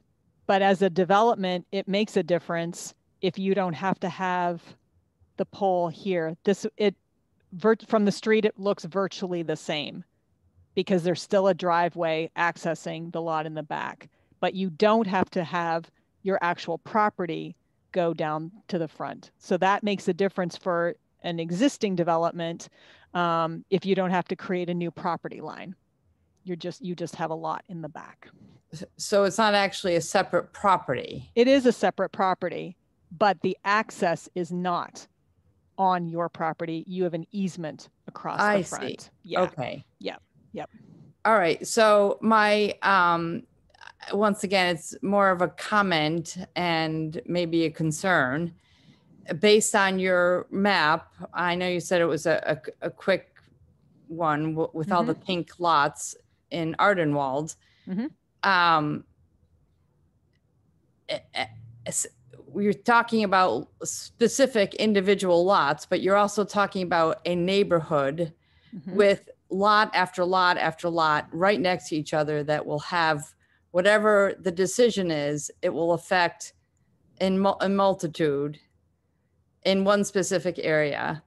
And I don't have any solid numbers, but it looks like about 175 lots are in pink on that map.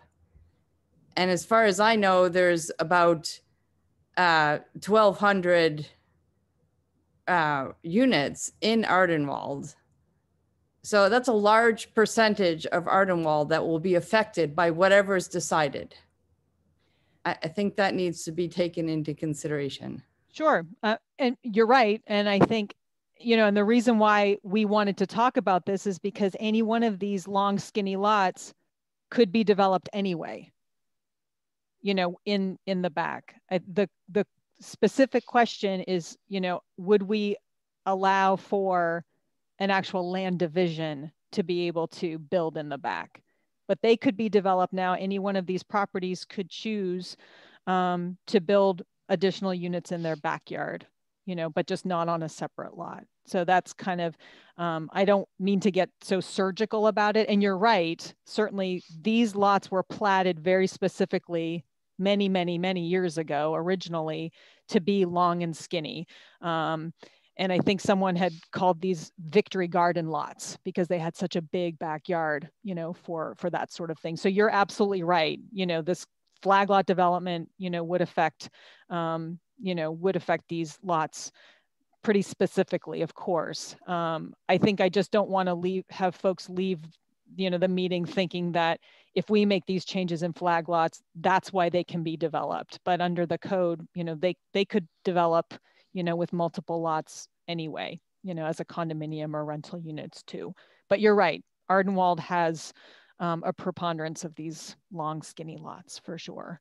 I just want to point out these flag lots are not in Ardenwald. These are actually in the Llewellyn neighborhood. So flag lot development opportunities do exist throughout the city, but there's a lot of them in Ardenwald. You're absolutely right. Yep. And we did have a question from Sharon in the comments. If decreasing pole width requirements, how do we assure fire emergency access? It's a great question. They would still have to meet fire access requirements. So we wouldn't be reducing them to the point that a fire truck wouldn't be able to get back there. So it would, we would, if we were to reduce them, we would still be double checking against the fire requirements. So even though it looks like a couple, I think, this one's only 8 feet wide. So I'm not really sure how that works, but I didn't approve that one. That was before me. So I don't know. And then I think Micah is next. Okay. Yeah, one concern I have about increasing flag lots is the increased amount of impervious surface or paved space. And so I'm wondering if we can reduce the on-street or off-street parking requirements for them, and or use the pole as on and off-street parking.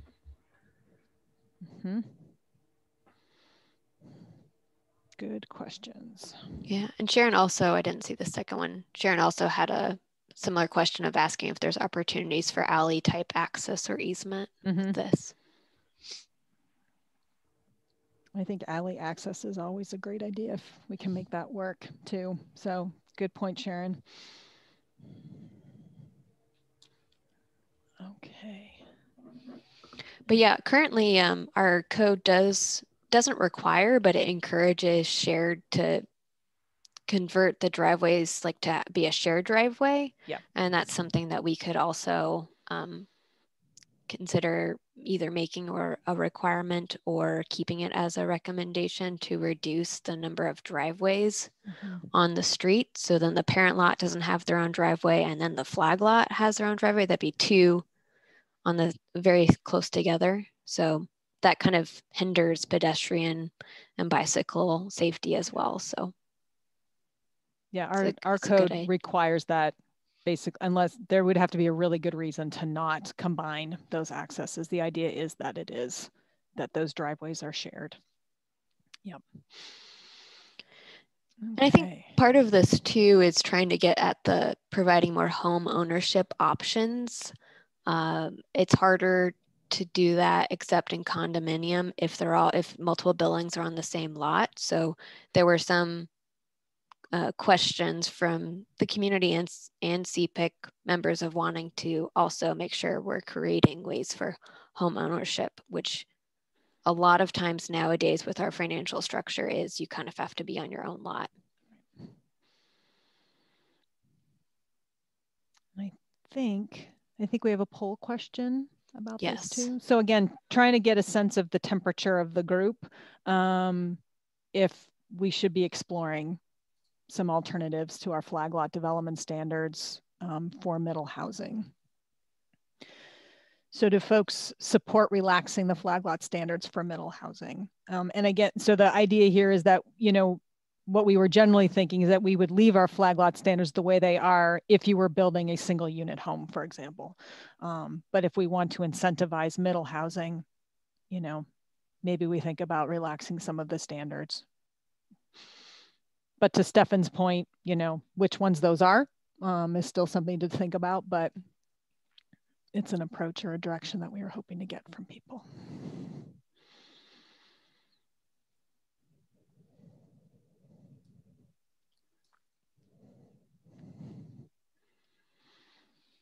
And it looks like, so some folks still need some more information.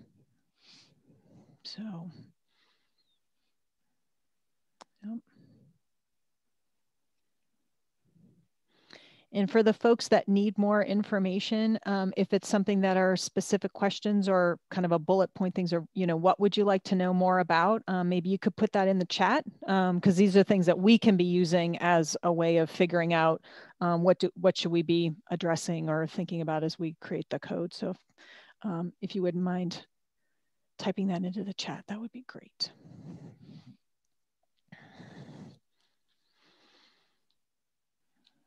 Okay, so it looks like we're at 67%. So we do have a majority, but if there's some, what other information should we be thinking about or considering as we look at these standards?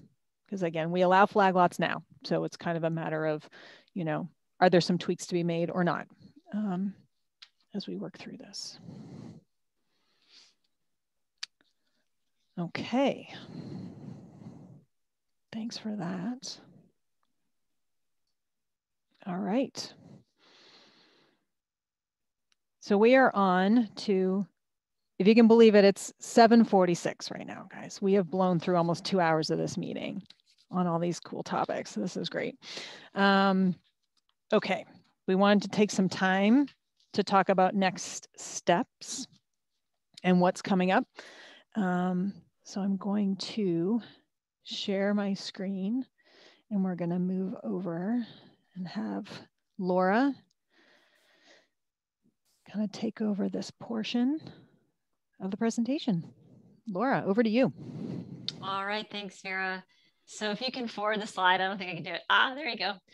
We were joking earlier that this is our circus slide because it's got so many crazy colors and we had a lot of fun with this slide. So I know there's a lot to digest right here, so I apologize for that, but we tried to color code the different things that are coming by their characteristics, right? So alluding to what Vera was talking about, just where we are in the process and then what does the rest of this process look like? So as you know, we're getting to this draft code in June. And so that's when we're at the end of our DLCD grant for the compliance with House Bill 2001. But obviously we're doing a lot more than what's required through House Bill 2001.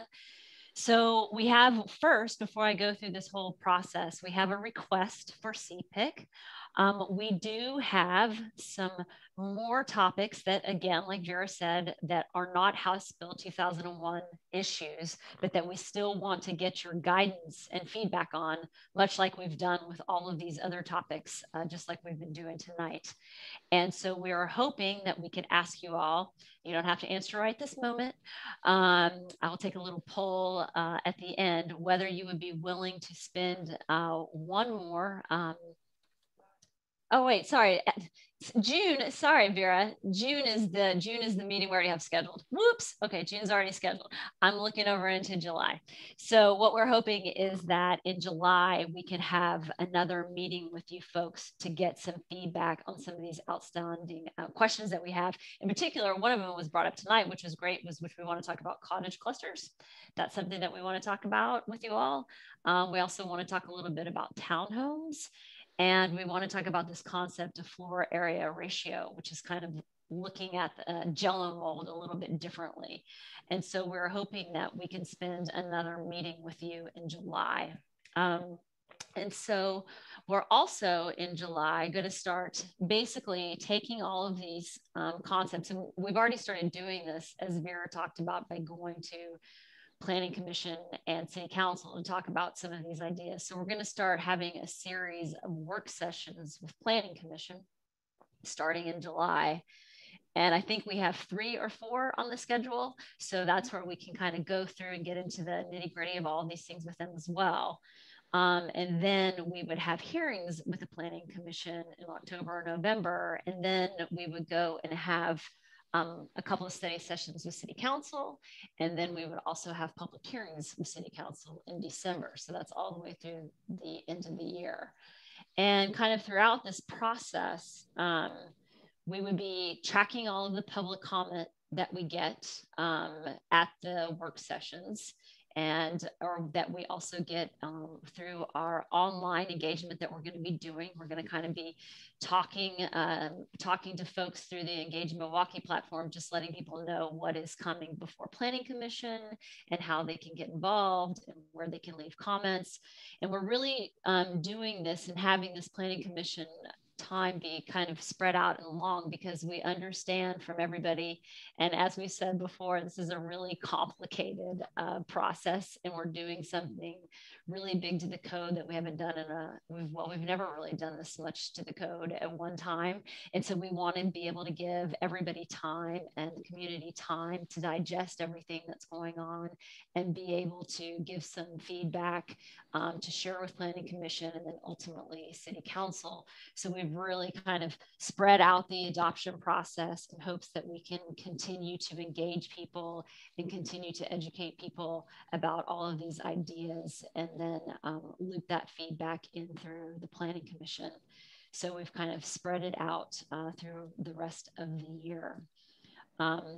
So we'll also be, in addition to Engage Milwaukee, we'll be doing, pilot articles and social media, and we'll be going to NDA meetings. And again, if anyone on this committee ever wants us to come and talk to anybody about this, we would love to have that opportunity to do that.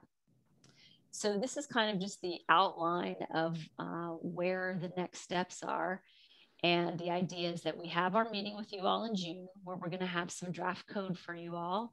And then we're hoping that we can get another meeting with you in July. And then that part, the CPIC meetings will come to an end. And then we will continue to take it through the rest of the process. But we would encourage CPIC members, of course, to continue to talk to your neighbors about it, continue to ask questions, come to the public hearings and provide your feedback, come to the city council hearings as well, provide your feedback. So I guess what I'm gonna stop right here and ask if anyone has any questions about how this is going to go through the process through the rest of the year.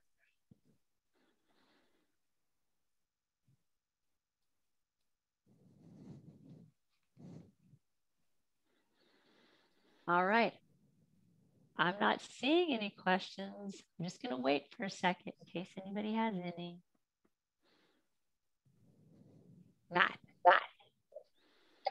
Hi, yeah, seeing that the role or job of this committee will be concluding with sort of like the forming of the code, but the process moves on. I appreciate the invitation to participate.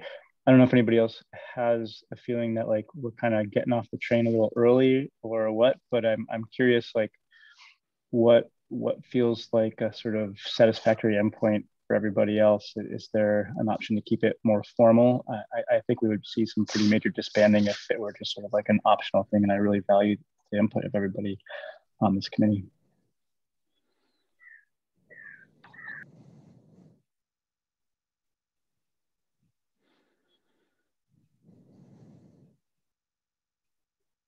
Well, I'm hoping that everybody will come in June and July. And if anybody wanted to talk more about Matt's idea, we could talk about that. Just as a caveat, we have to get to a certain point with the Planning Commission so that they can actually look at the code that's being written.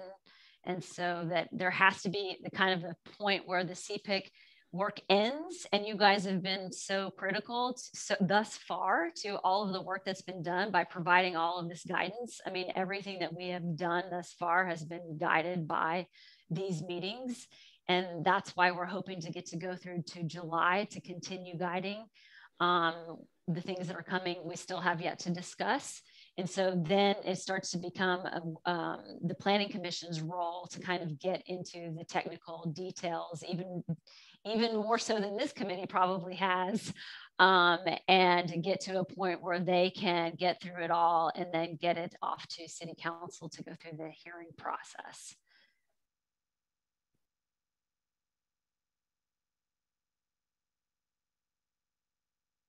All right, so I guess on that is, are folks willing to meet again in July?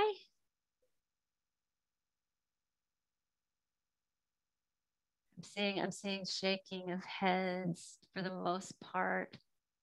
Okay, that would be awesome. We really appreciate the extra time. We've got still got some really good stuff to dig into for our July meeting, so I'm looking forward to that. And like I said, I really do encourage you all to continue talking to your neighbors. And if anything comes up and you have any more questions, you have any more feedback you want to provide us, Vera is always here. I'm always here. Mary's always here. We always want to hear from people. That is one of the things that we like most, is hearing from people and hearing people's ideas. And we will continue to listen to any of those ideas you might have, and continue to kind of track all of that, all ideas as it moves through the process, so we can continue to share those ideas with the Planning Commission as they're working through the work sessions and getting to public hearing. All right.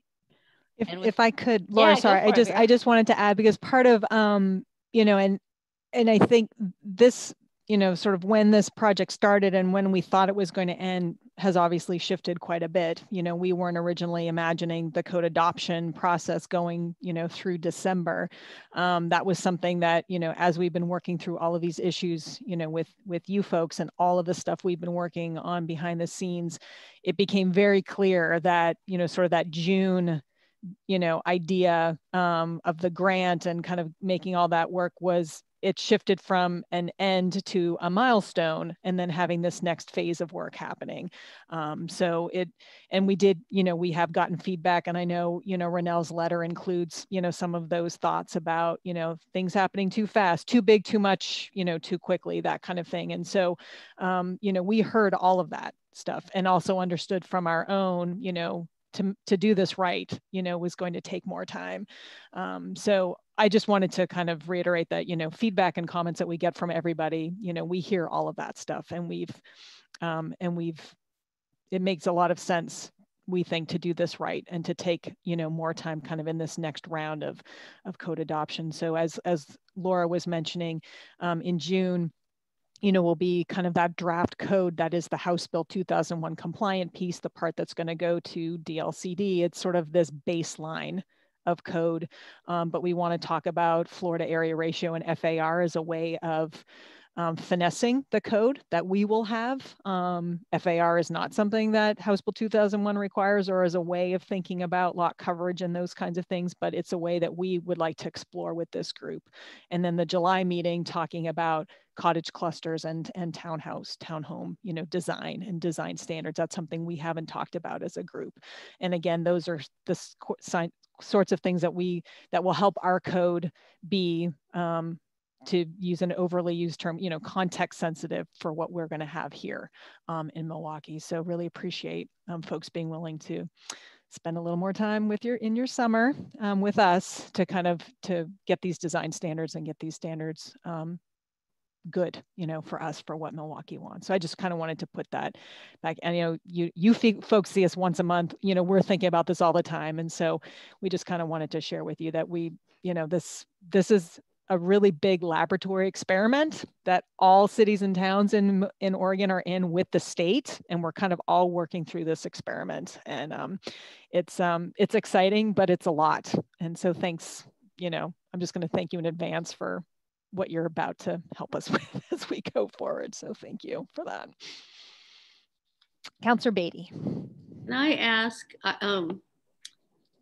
I will say, after 6 years on council and before that 9 years on planning commission, I still have a problem understanding floor area ratio.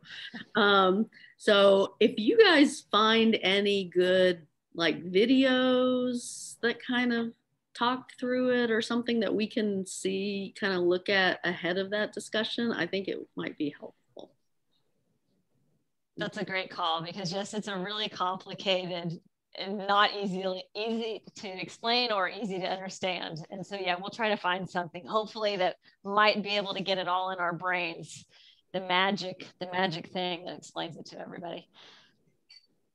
Renee, you had your hand up. Yeah, I just wondered, is there going to be some kind of final report of such sorts from the consultants?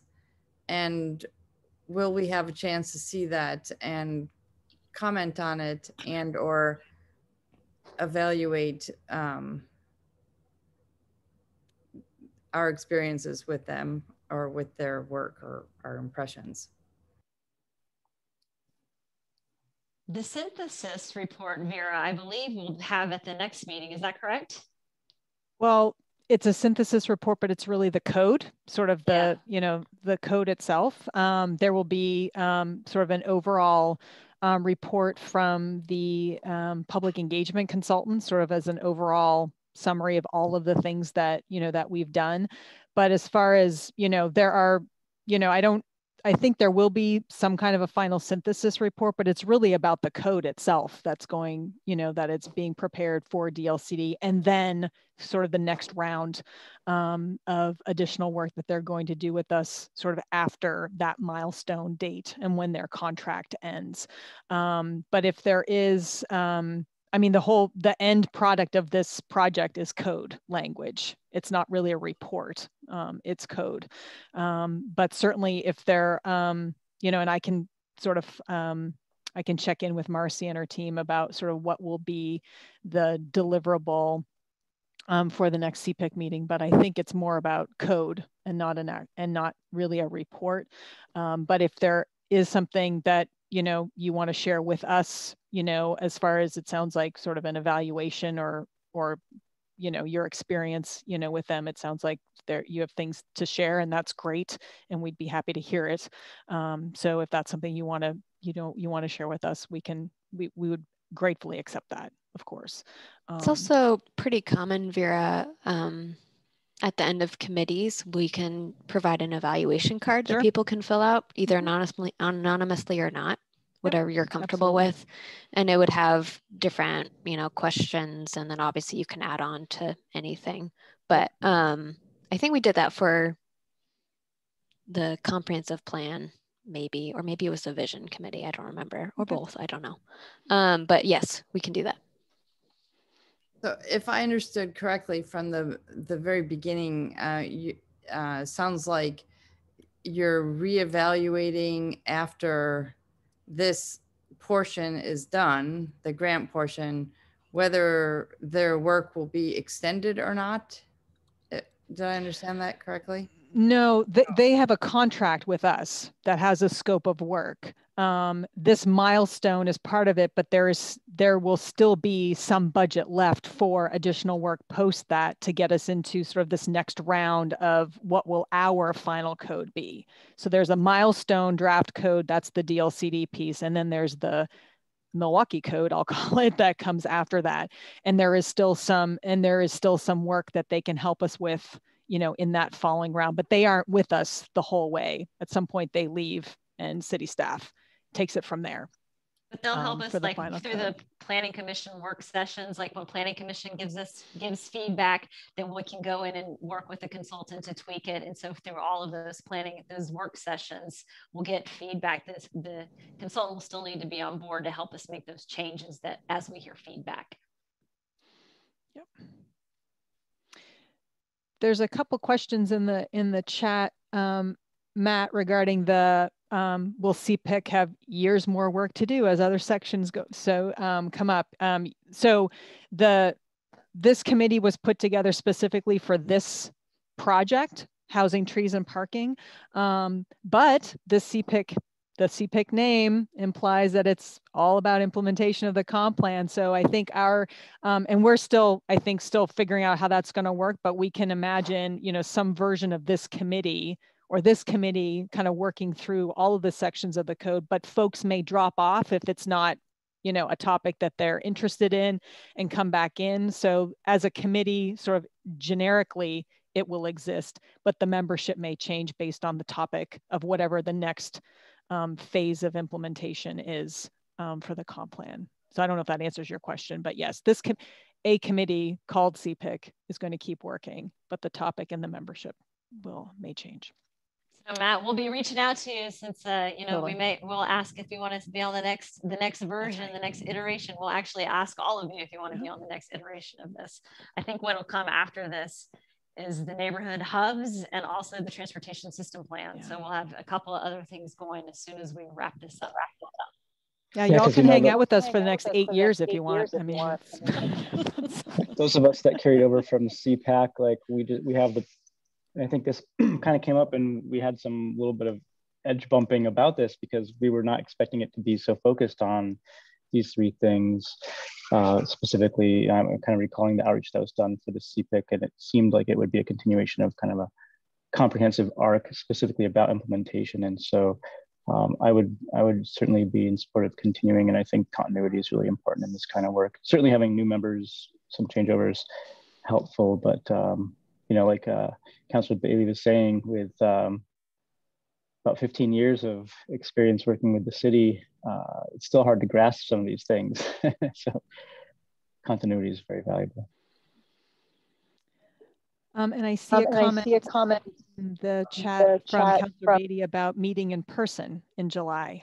So as city staff, I look to the city manager to tell me how we're doing things like that. So about meeting in person.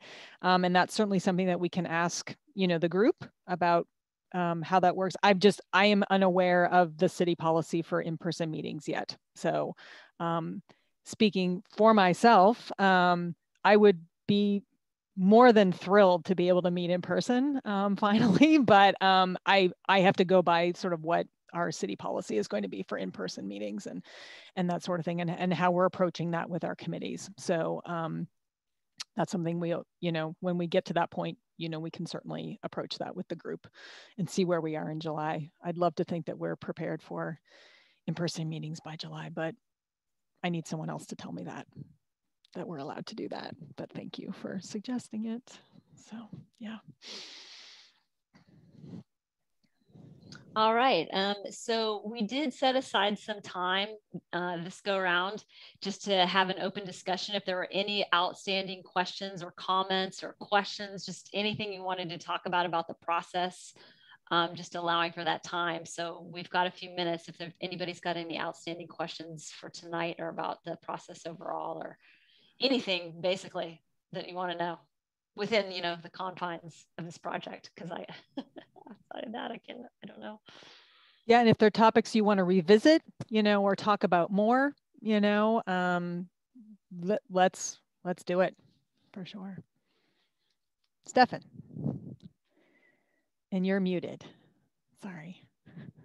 Thank you. After reading Ronell's letter, and I think she raised a number of good points, but I noticed that as critical as she was of this process and this group, she offered no suggestions about how we might better address affordable housing.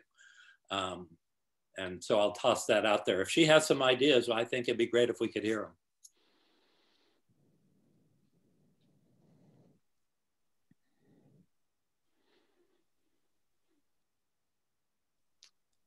I didn't see if Joseph or Renee's hands went up first. So,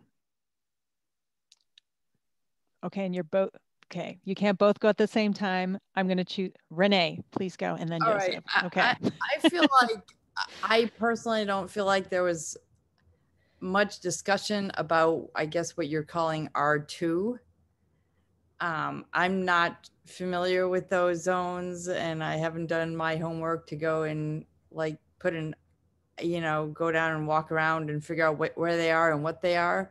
But I don't feel like we talked about those at all, and it didn't come up in tonight's meeting about how we're feeling about those two zones. And so I'm just wondering if that's like just moving forward, or is that on a future meeting about R2? When you're saying, so R2 is the consolidation of our R5, R7, and R10 zones. So those are our, do you mean R1? You mean R1, right? R1. The higher, yeah. So, right. So what are currently our higher density zones? So those are the ones that don't cover as much territory in the city. And that's where we have, you know, what are our larger multifamily developments. So sort of the key differences between, you know, those zones and the rest of the city are where our, you know, the multifamily apartment developments are allowed. That would stay, you know, we wouldn't be changing that. Certainly the, you know, duplex, triplex, and all of those sorts of things would still be permitted there, because single family homes or single unit homes are still permitted in our higher density zones. So that would stay the same. I think we've been concentrating on the other zones because that's the bulk of the territory of the city. That's where the most change would be happening, because those are effectively our single family zones. So if we're going to be introducing new housing types, that's where that's going to happen. The R1 or the zones that you're talking about also permit some limited number of commercial uses. So those would still be carrying over. Offices are permitted as conditional uses in those zones. So to the extent that there will not be as much change in those zones as there are in the others. And that's why we've concentrated on those. But we can certainly, you know, at the June meeting, you know, we'll have, obviously those code sections will be written, and we can spend some time talking about what will be happening there. But we've been focusing our discussion on the rest of it because that's where folks will be seeing and feeling the most change, you know, over time. And that's where the code is changing more dramatically. So that's why we focus there, but it's a good point, and we can my question is more along the lines of the consolidating all those different zones into one zone. Right. So, you know, because I don't have a background, I don't like, my first question is, well, why were there different zones? There's no reason to reinvent the wheel. If they came about because of some reason, then if those reasons are no longer there, then okay. But if those reasons are still there and we're consolidating them, what's being lost or overlooked? I guess that's what my question has to do with. Okay. We will make a point of spending some time at the June meeting talking about that, for sure.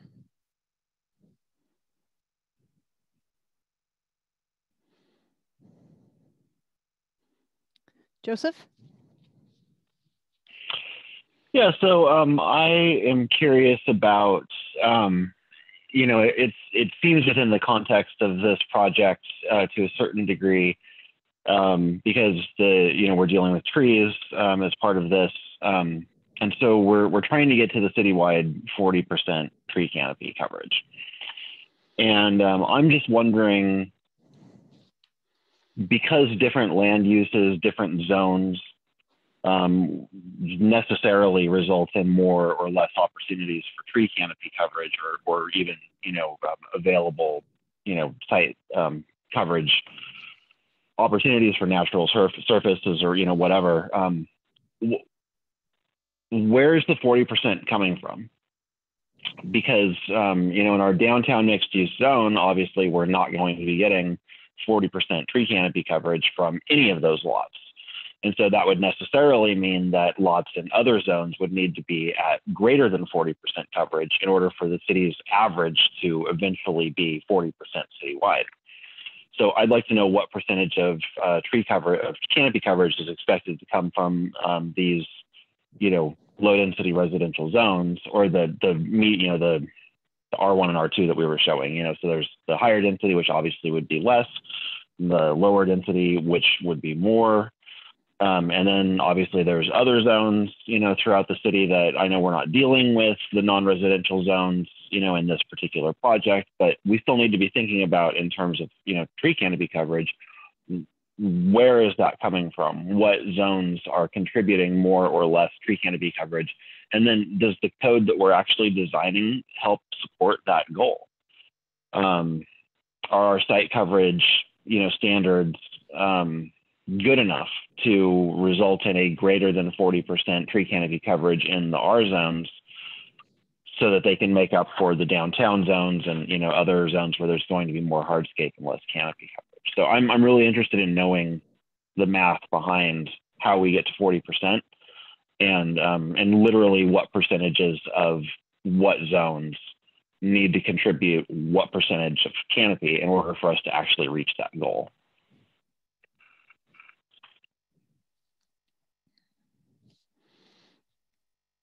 I will talk to Peter about getting that information as well.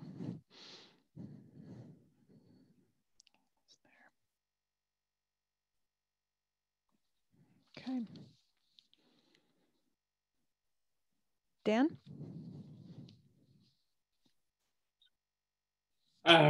Just want to note an additional item for potential review as part of the review of design standards that you mentioned for townhomes and cottage clusters, which is, I don't know enough about the existing design standards to know whether this is actually a concern, but the combination of allowing off-street parking in the setback and allowing smaller lots that might be skinny lots, I think could have the kinds of outcomes that caused a lot of concern, 20 years ago in Portland about snout houses, or having houses that are dominated by a garage or a driveway in the front. So I would just really recommend that there also be a review of standards related to the front of buildings, particularly with those changes potentially in the works.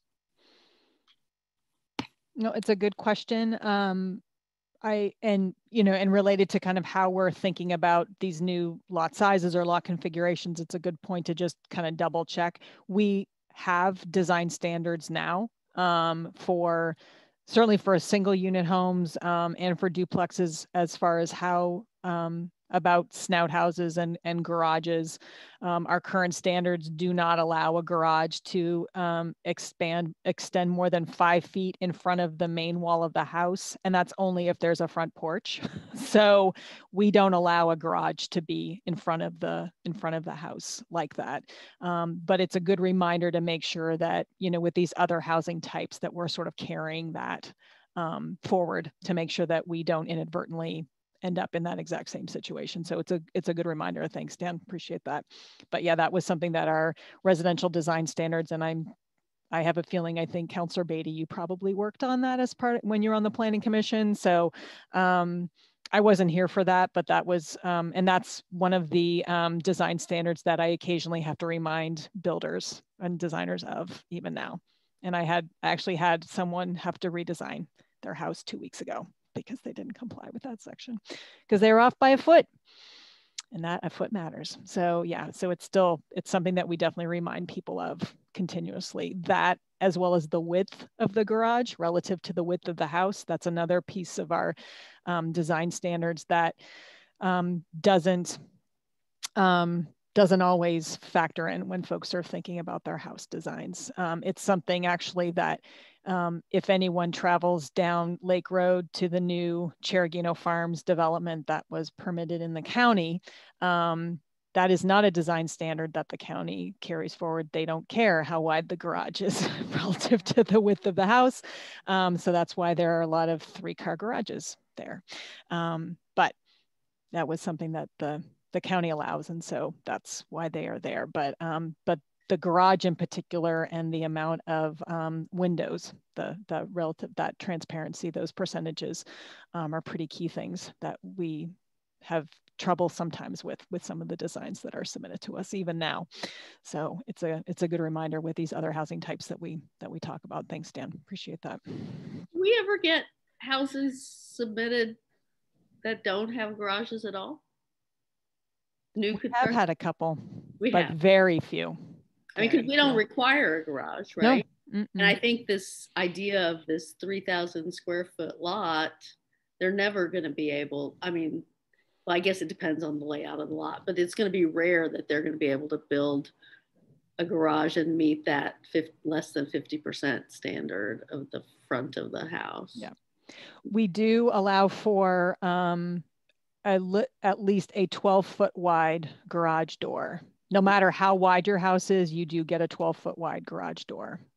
So we do have you do get that, but that would be it. So there could be on occasion, you may get a garage that is 50% of the width if it is truly a skinny house and it's a 12-foot wide garage door, but that's the only kind of giveaway that we have in our standards. Is there a minimum lot width that currently exists or that is contemplated under these draft standards? We have minimum lot width standards now, and the lot width is measured where the house starts. So if you could have and the reason that is because you could have sort of a pie shaped lot. So it's sort of measured at where the house is. But we haven't worked through as yet. I'll be talking to Marcy about kind of how those standards reflect now with this new set of code, but with the lots. But our minimum lot widths are typically 50 and 60 feet. So with these, with this 3,000 square foot lot, that we'll have to get, obviously would likely be narrowed. So we'll have to talk to Marcy about that, about what that standard is.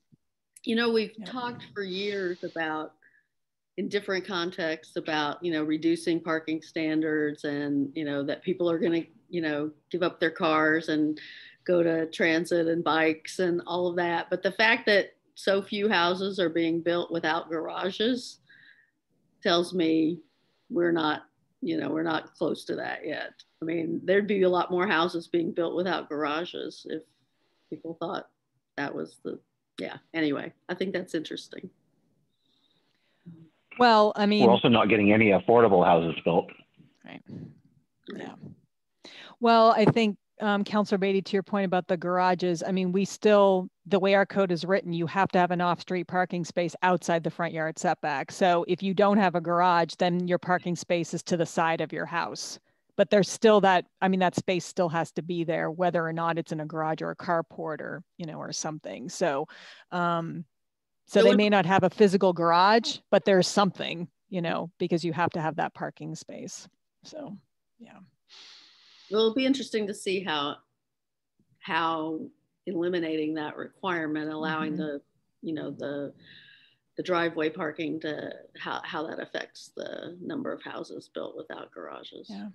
I'll be interested to see how many existing houses convert their garages to living space now that they can, you know. So there's going to be a spreadsheet that's going to be tracking all of this stuff. We get to see. Stefan? Thank you. This may seem like a digression from the discussion tonight, but it may be something of value as we go forward. I've struggled through all the conversations about on-street parking meeting requirements because the nature of the streets are so different from one to the next. And one of the things that occurred to me is maybe we could address that in the future with an overlay zone that would apply to those residential lots where there is no opportunity for on-street parking. Renee's situation, or any arterial street really in town, or maybe there's an environmental reason why there's no opportunity. Anyway, so that we're not just lumping all these things together, assuming that there will be on-street parking. No, I think, and I think that's a way of getting there. I think when we were contemplating this idea of allowing on-street, it would be, you know, it would be context sensitive. So somehow figuring out, well, if we are counting on-street parking, it has to meet XYZ criteria, clear and objective standards, you know, that there's, so that it isn't, that it couldn't be a one size fits all, you know, for exactly those reasons that you're suggesting, that there are places that you can't build your way into those on-street parking spaces because they just can't be there. So yeah, you're right. There will certainly be areas that won't be able to do that. But yeah, no, it's a great point. But can I ask, when you're suggesting an overlay zone, do you mean an overlay for those zones with the arterial streets, and what would that overlay zone be exactly? I'm just trying to get a sense of what that might complicate it unnecessarily. If in fact it's incorporated in standards as you described, I think that gets there just as well. Okay. I mean, who doesn't love an overlay zone? But I mean, but if there might be a way to get there through a standard instead. Okay. Yeah.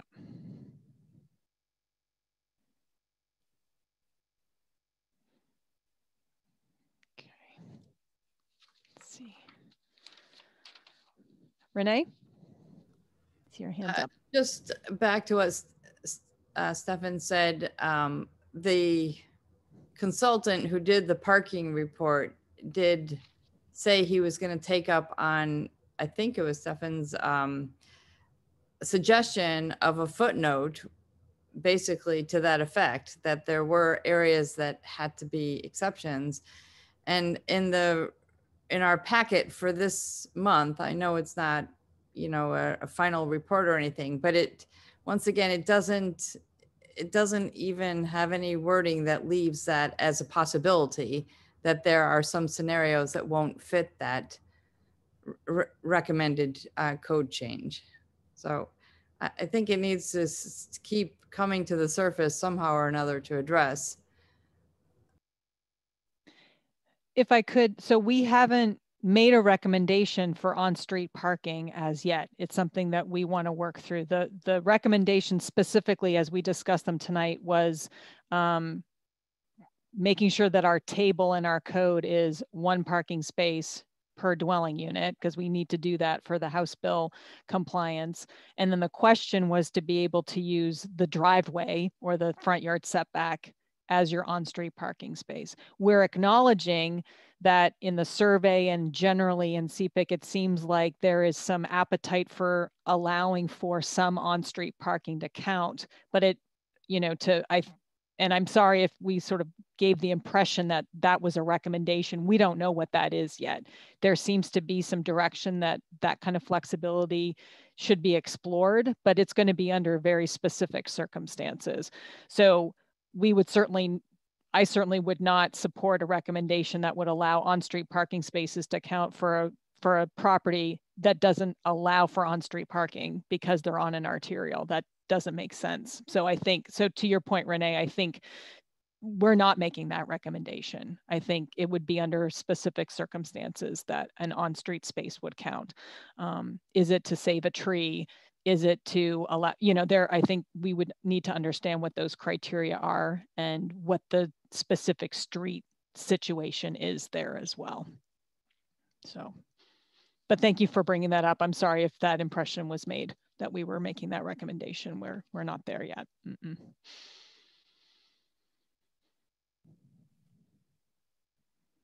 Okay.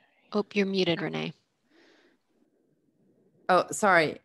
I wasn't talking about your presentation, Vera. I was talking about what's in the packet that's written by, I believe it's like from the consultants. I don't remember the section exactly, but it doesn't have any verbiage that allows for the fact that there needs to be some flexibility.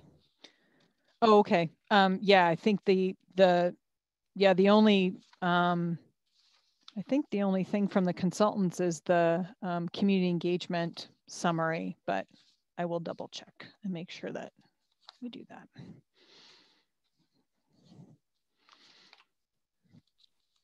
Okay.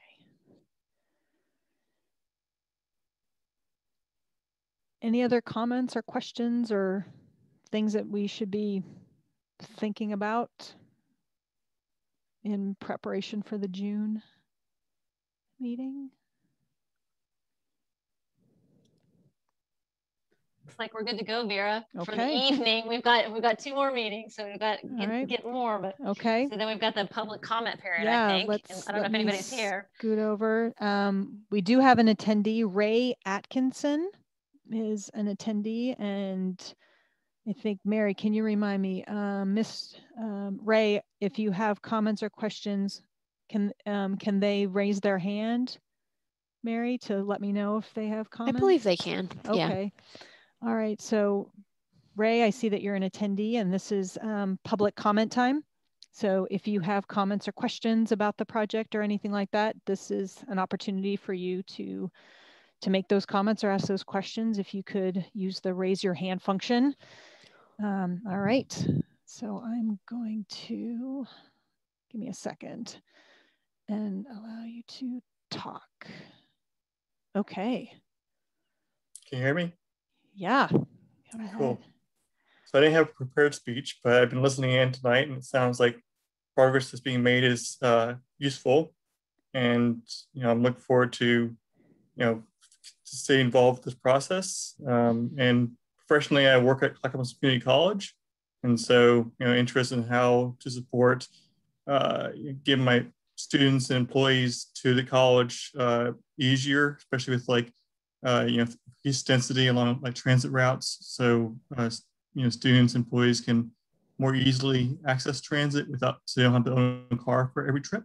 So I'm really excited to look at the land use and transportation intersection. So thank you. Thanks very much. Let's see. Okay. All right. Well, at this point, I think it's only 8:30. So I think maybe you're all going to get 30 minutes back for tonight. So again, our next meeting is June 17th. You'll be getting a packet the week before. In the meantime, just wanted to let you know, so I will be at Planning Commission on the 25th, so next Tuesday, to talk more about these things. So Joseph, See you next week. Talk some more about this stuff. We are also, as part of this whole packet of kind of the DLCD code, I'm sort of just going to call it that for now. Staff will be, we've asked for time on all of the NDA agendas in June.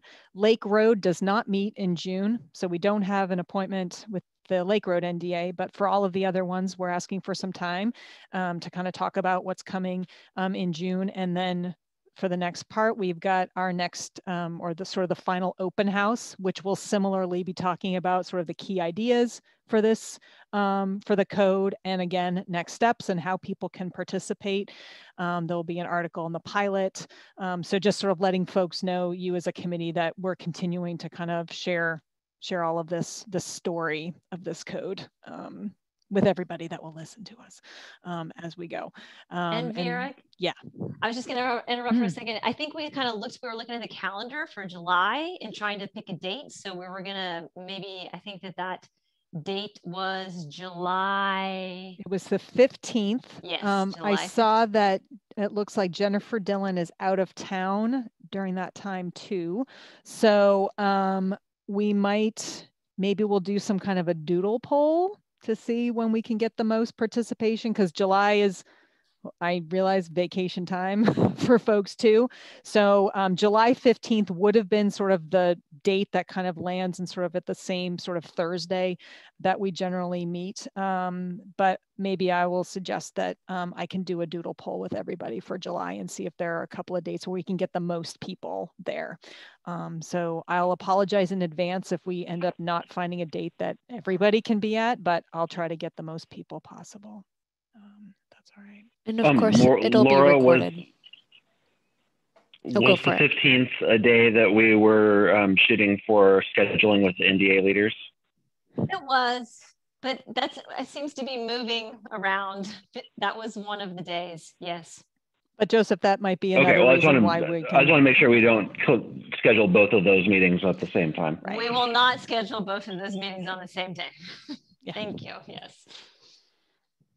So I'll put together a doodle poll for everybody for July. And I will also commit to kind of double checking with the city manager and sort of, well, with Laura and everyone above me, sort of what will be the policy for in-person meetings in July. And we can see about, how we might be able to do that too. And if folks are ready to come out of their houses and meet in a room. So we can do that too. Okay. All right. So if there is nothing else, I will entertain a motion to adjourn for the evening. So moved? Okay, great. So thanks everybody. Really appreciate everyone's time and energy as we continue moving on in this project, and we'll see you in a few weeks. So, and please reach out to me if you need questions, emails, call. I'm always available. So let me know. Thanks everybody. Thanks everybody. Have a good night. Thank you. Bye. Bye-bye.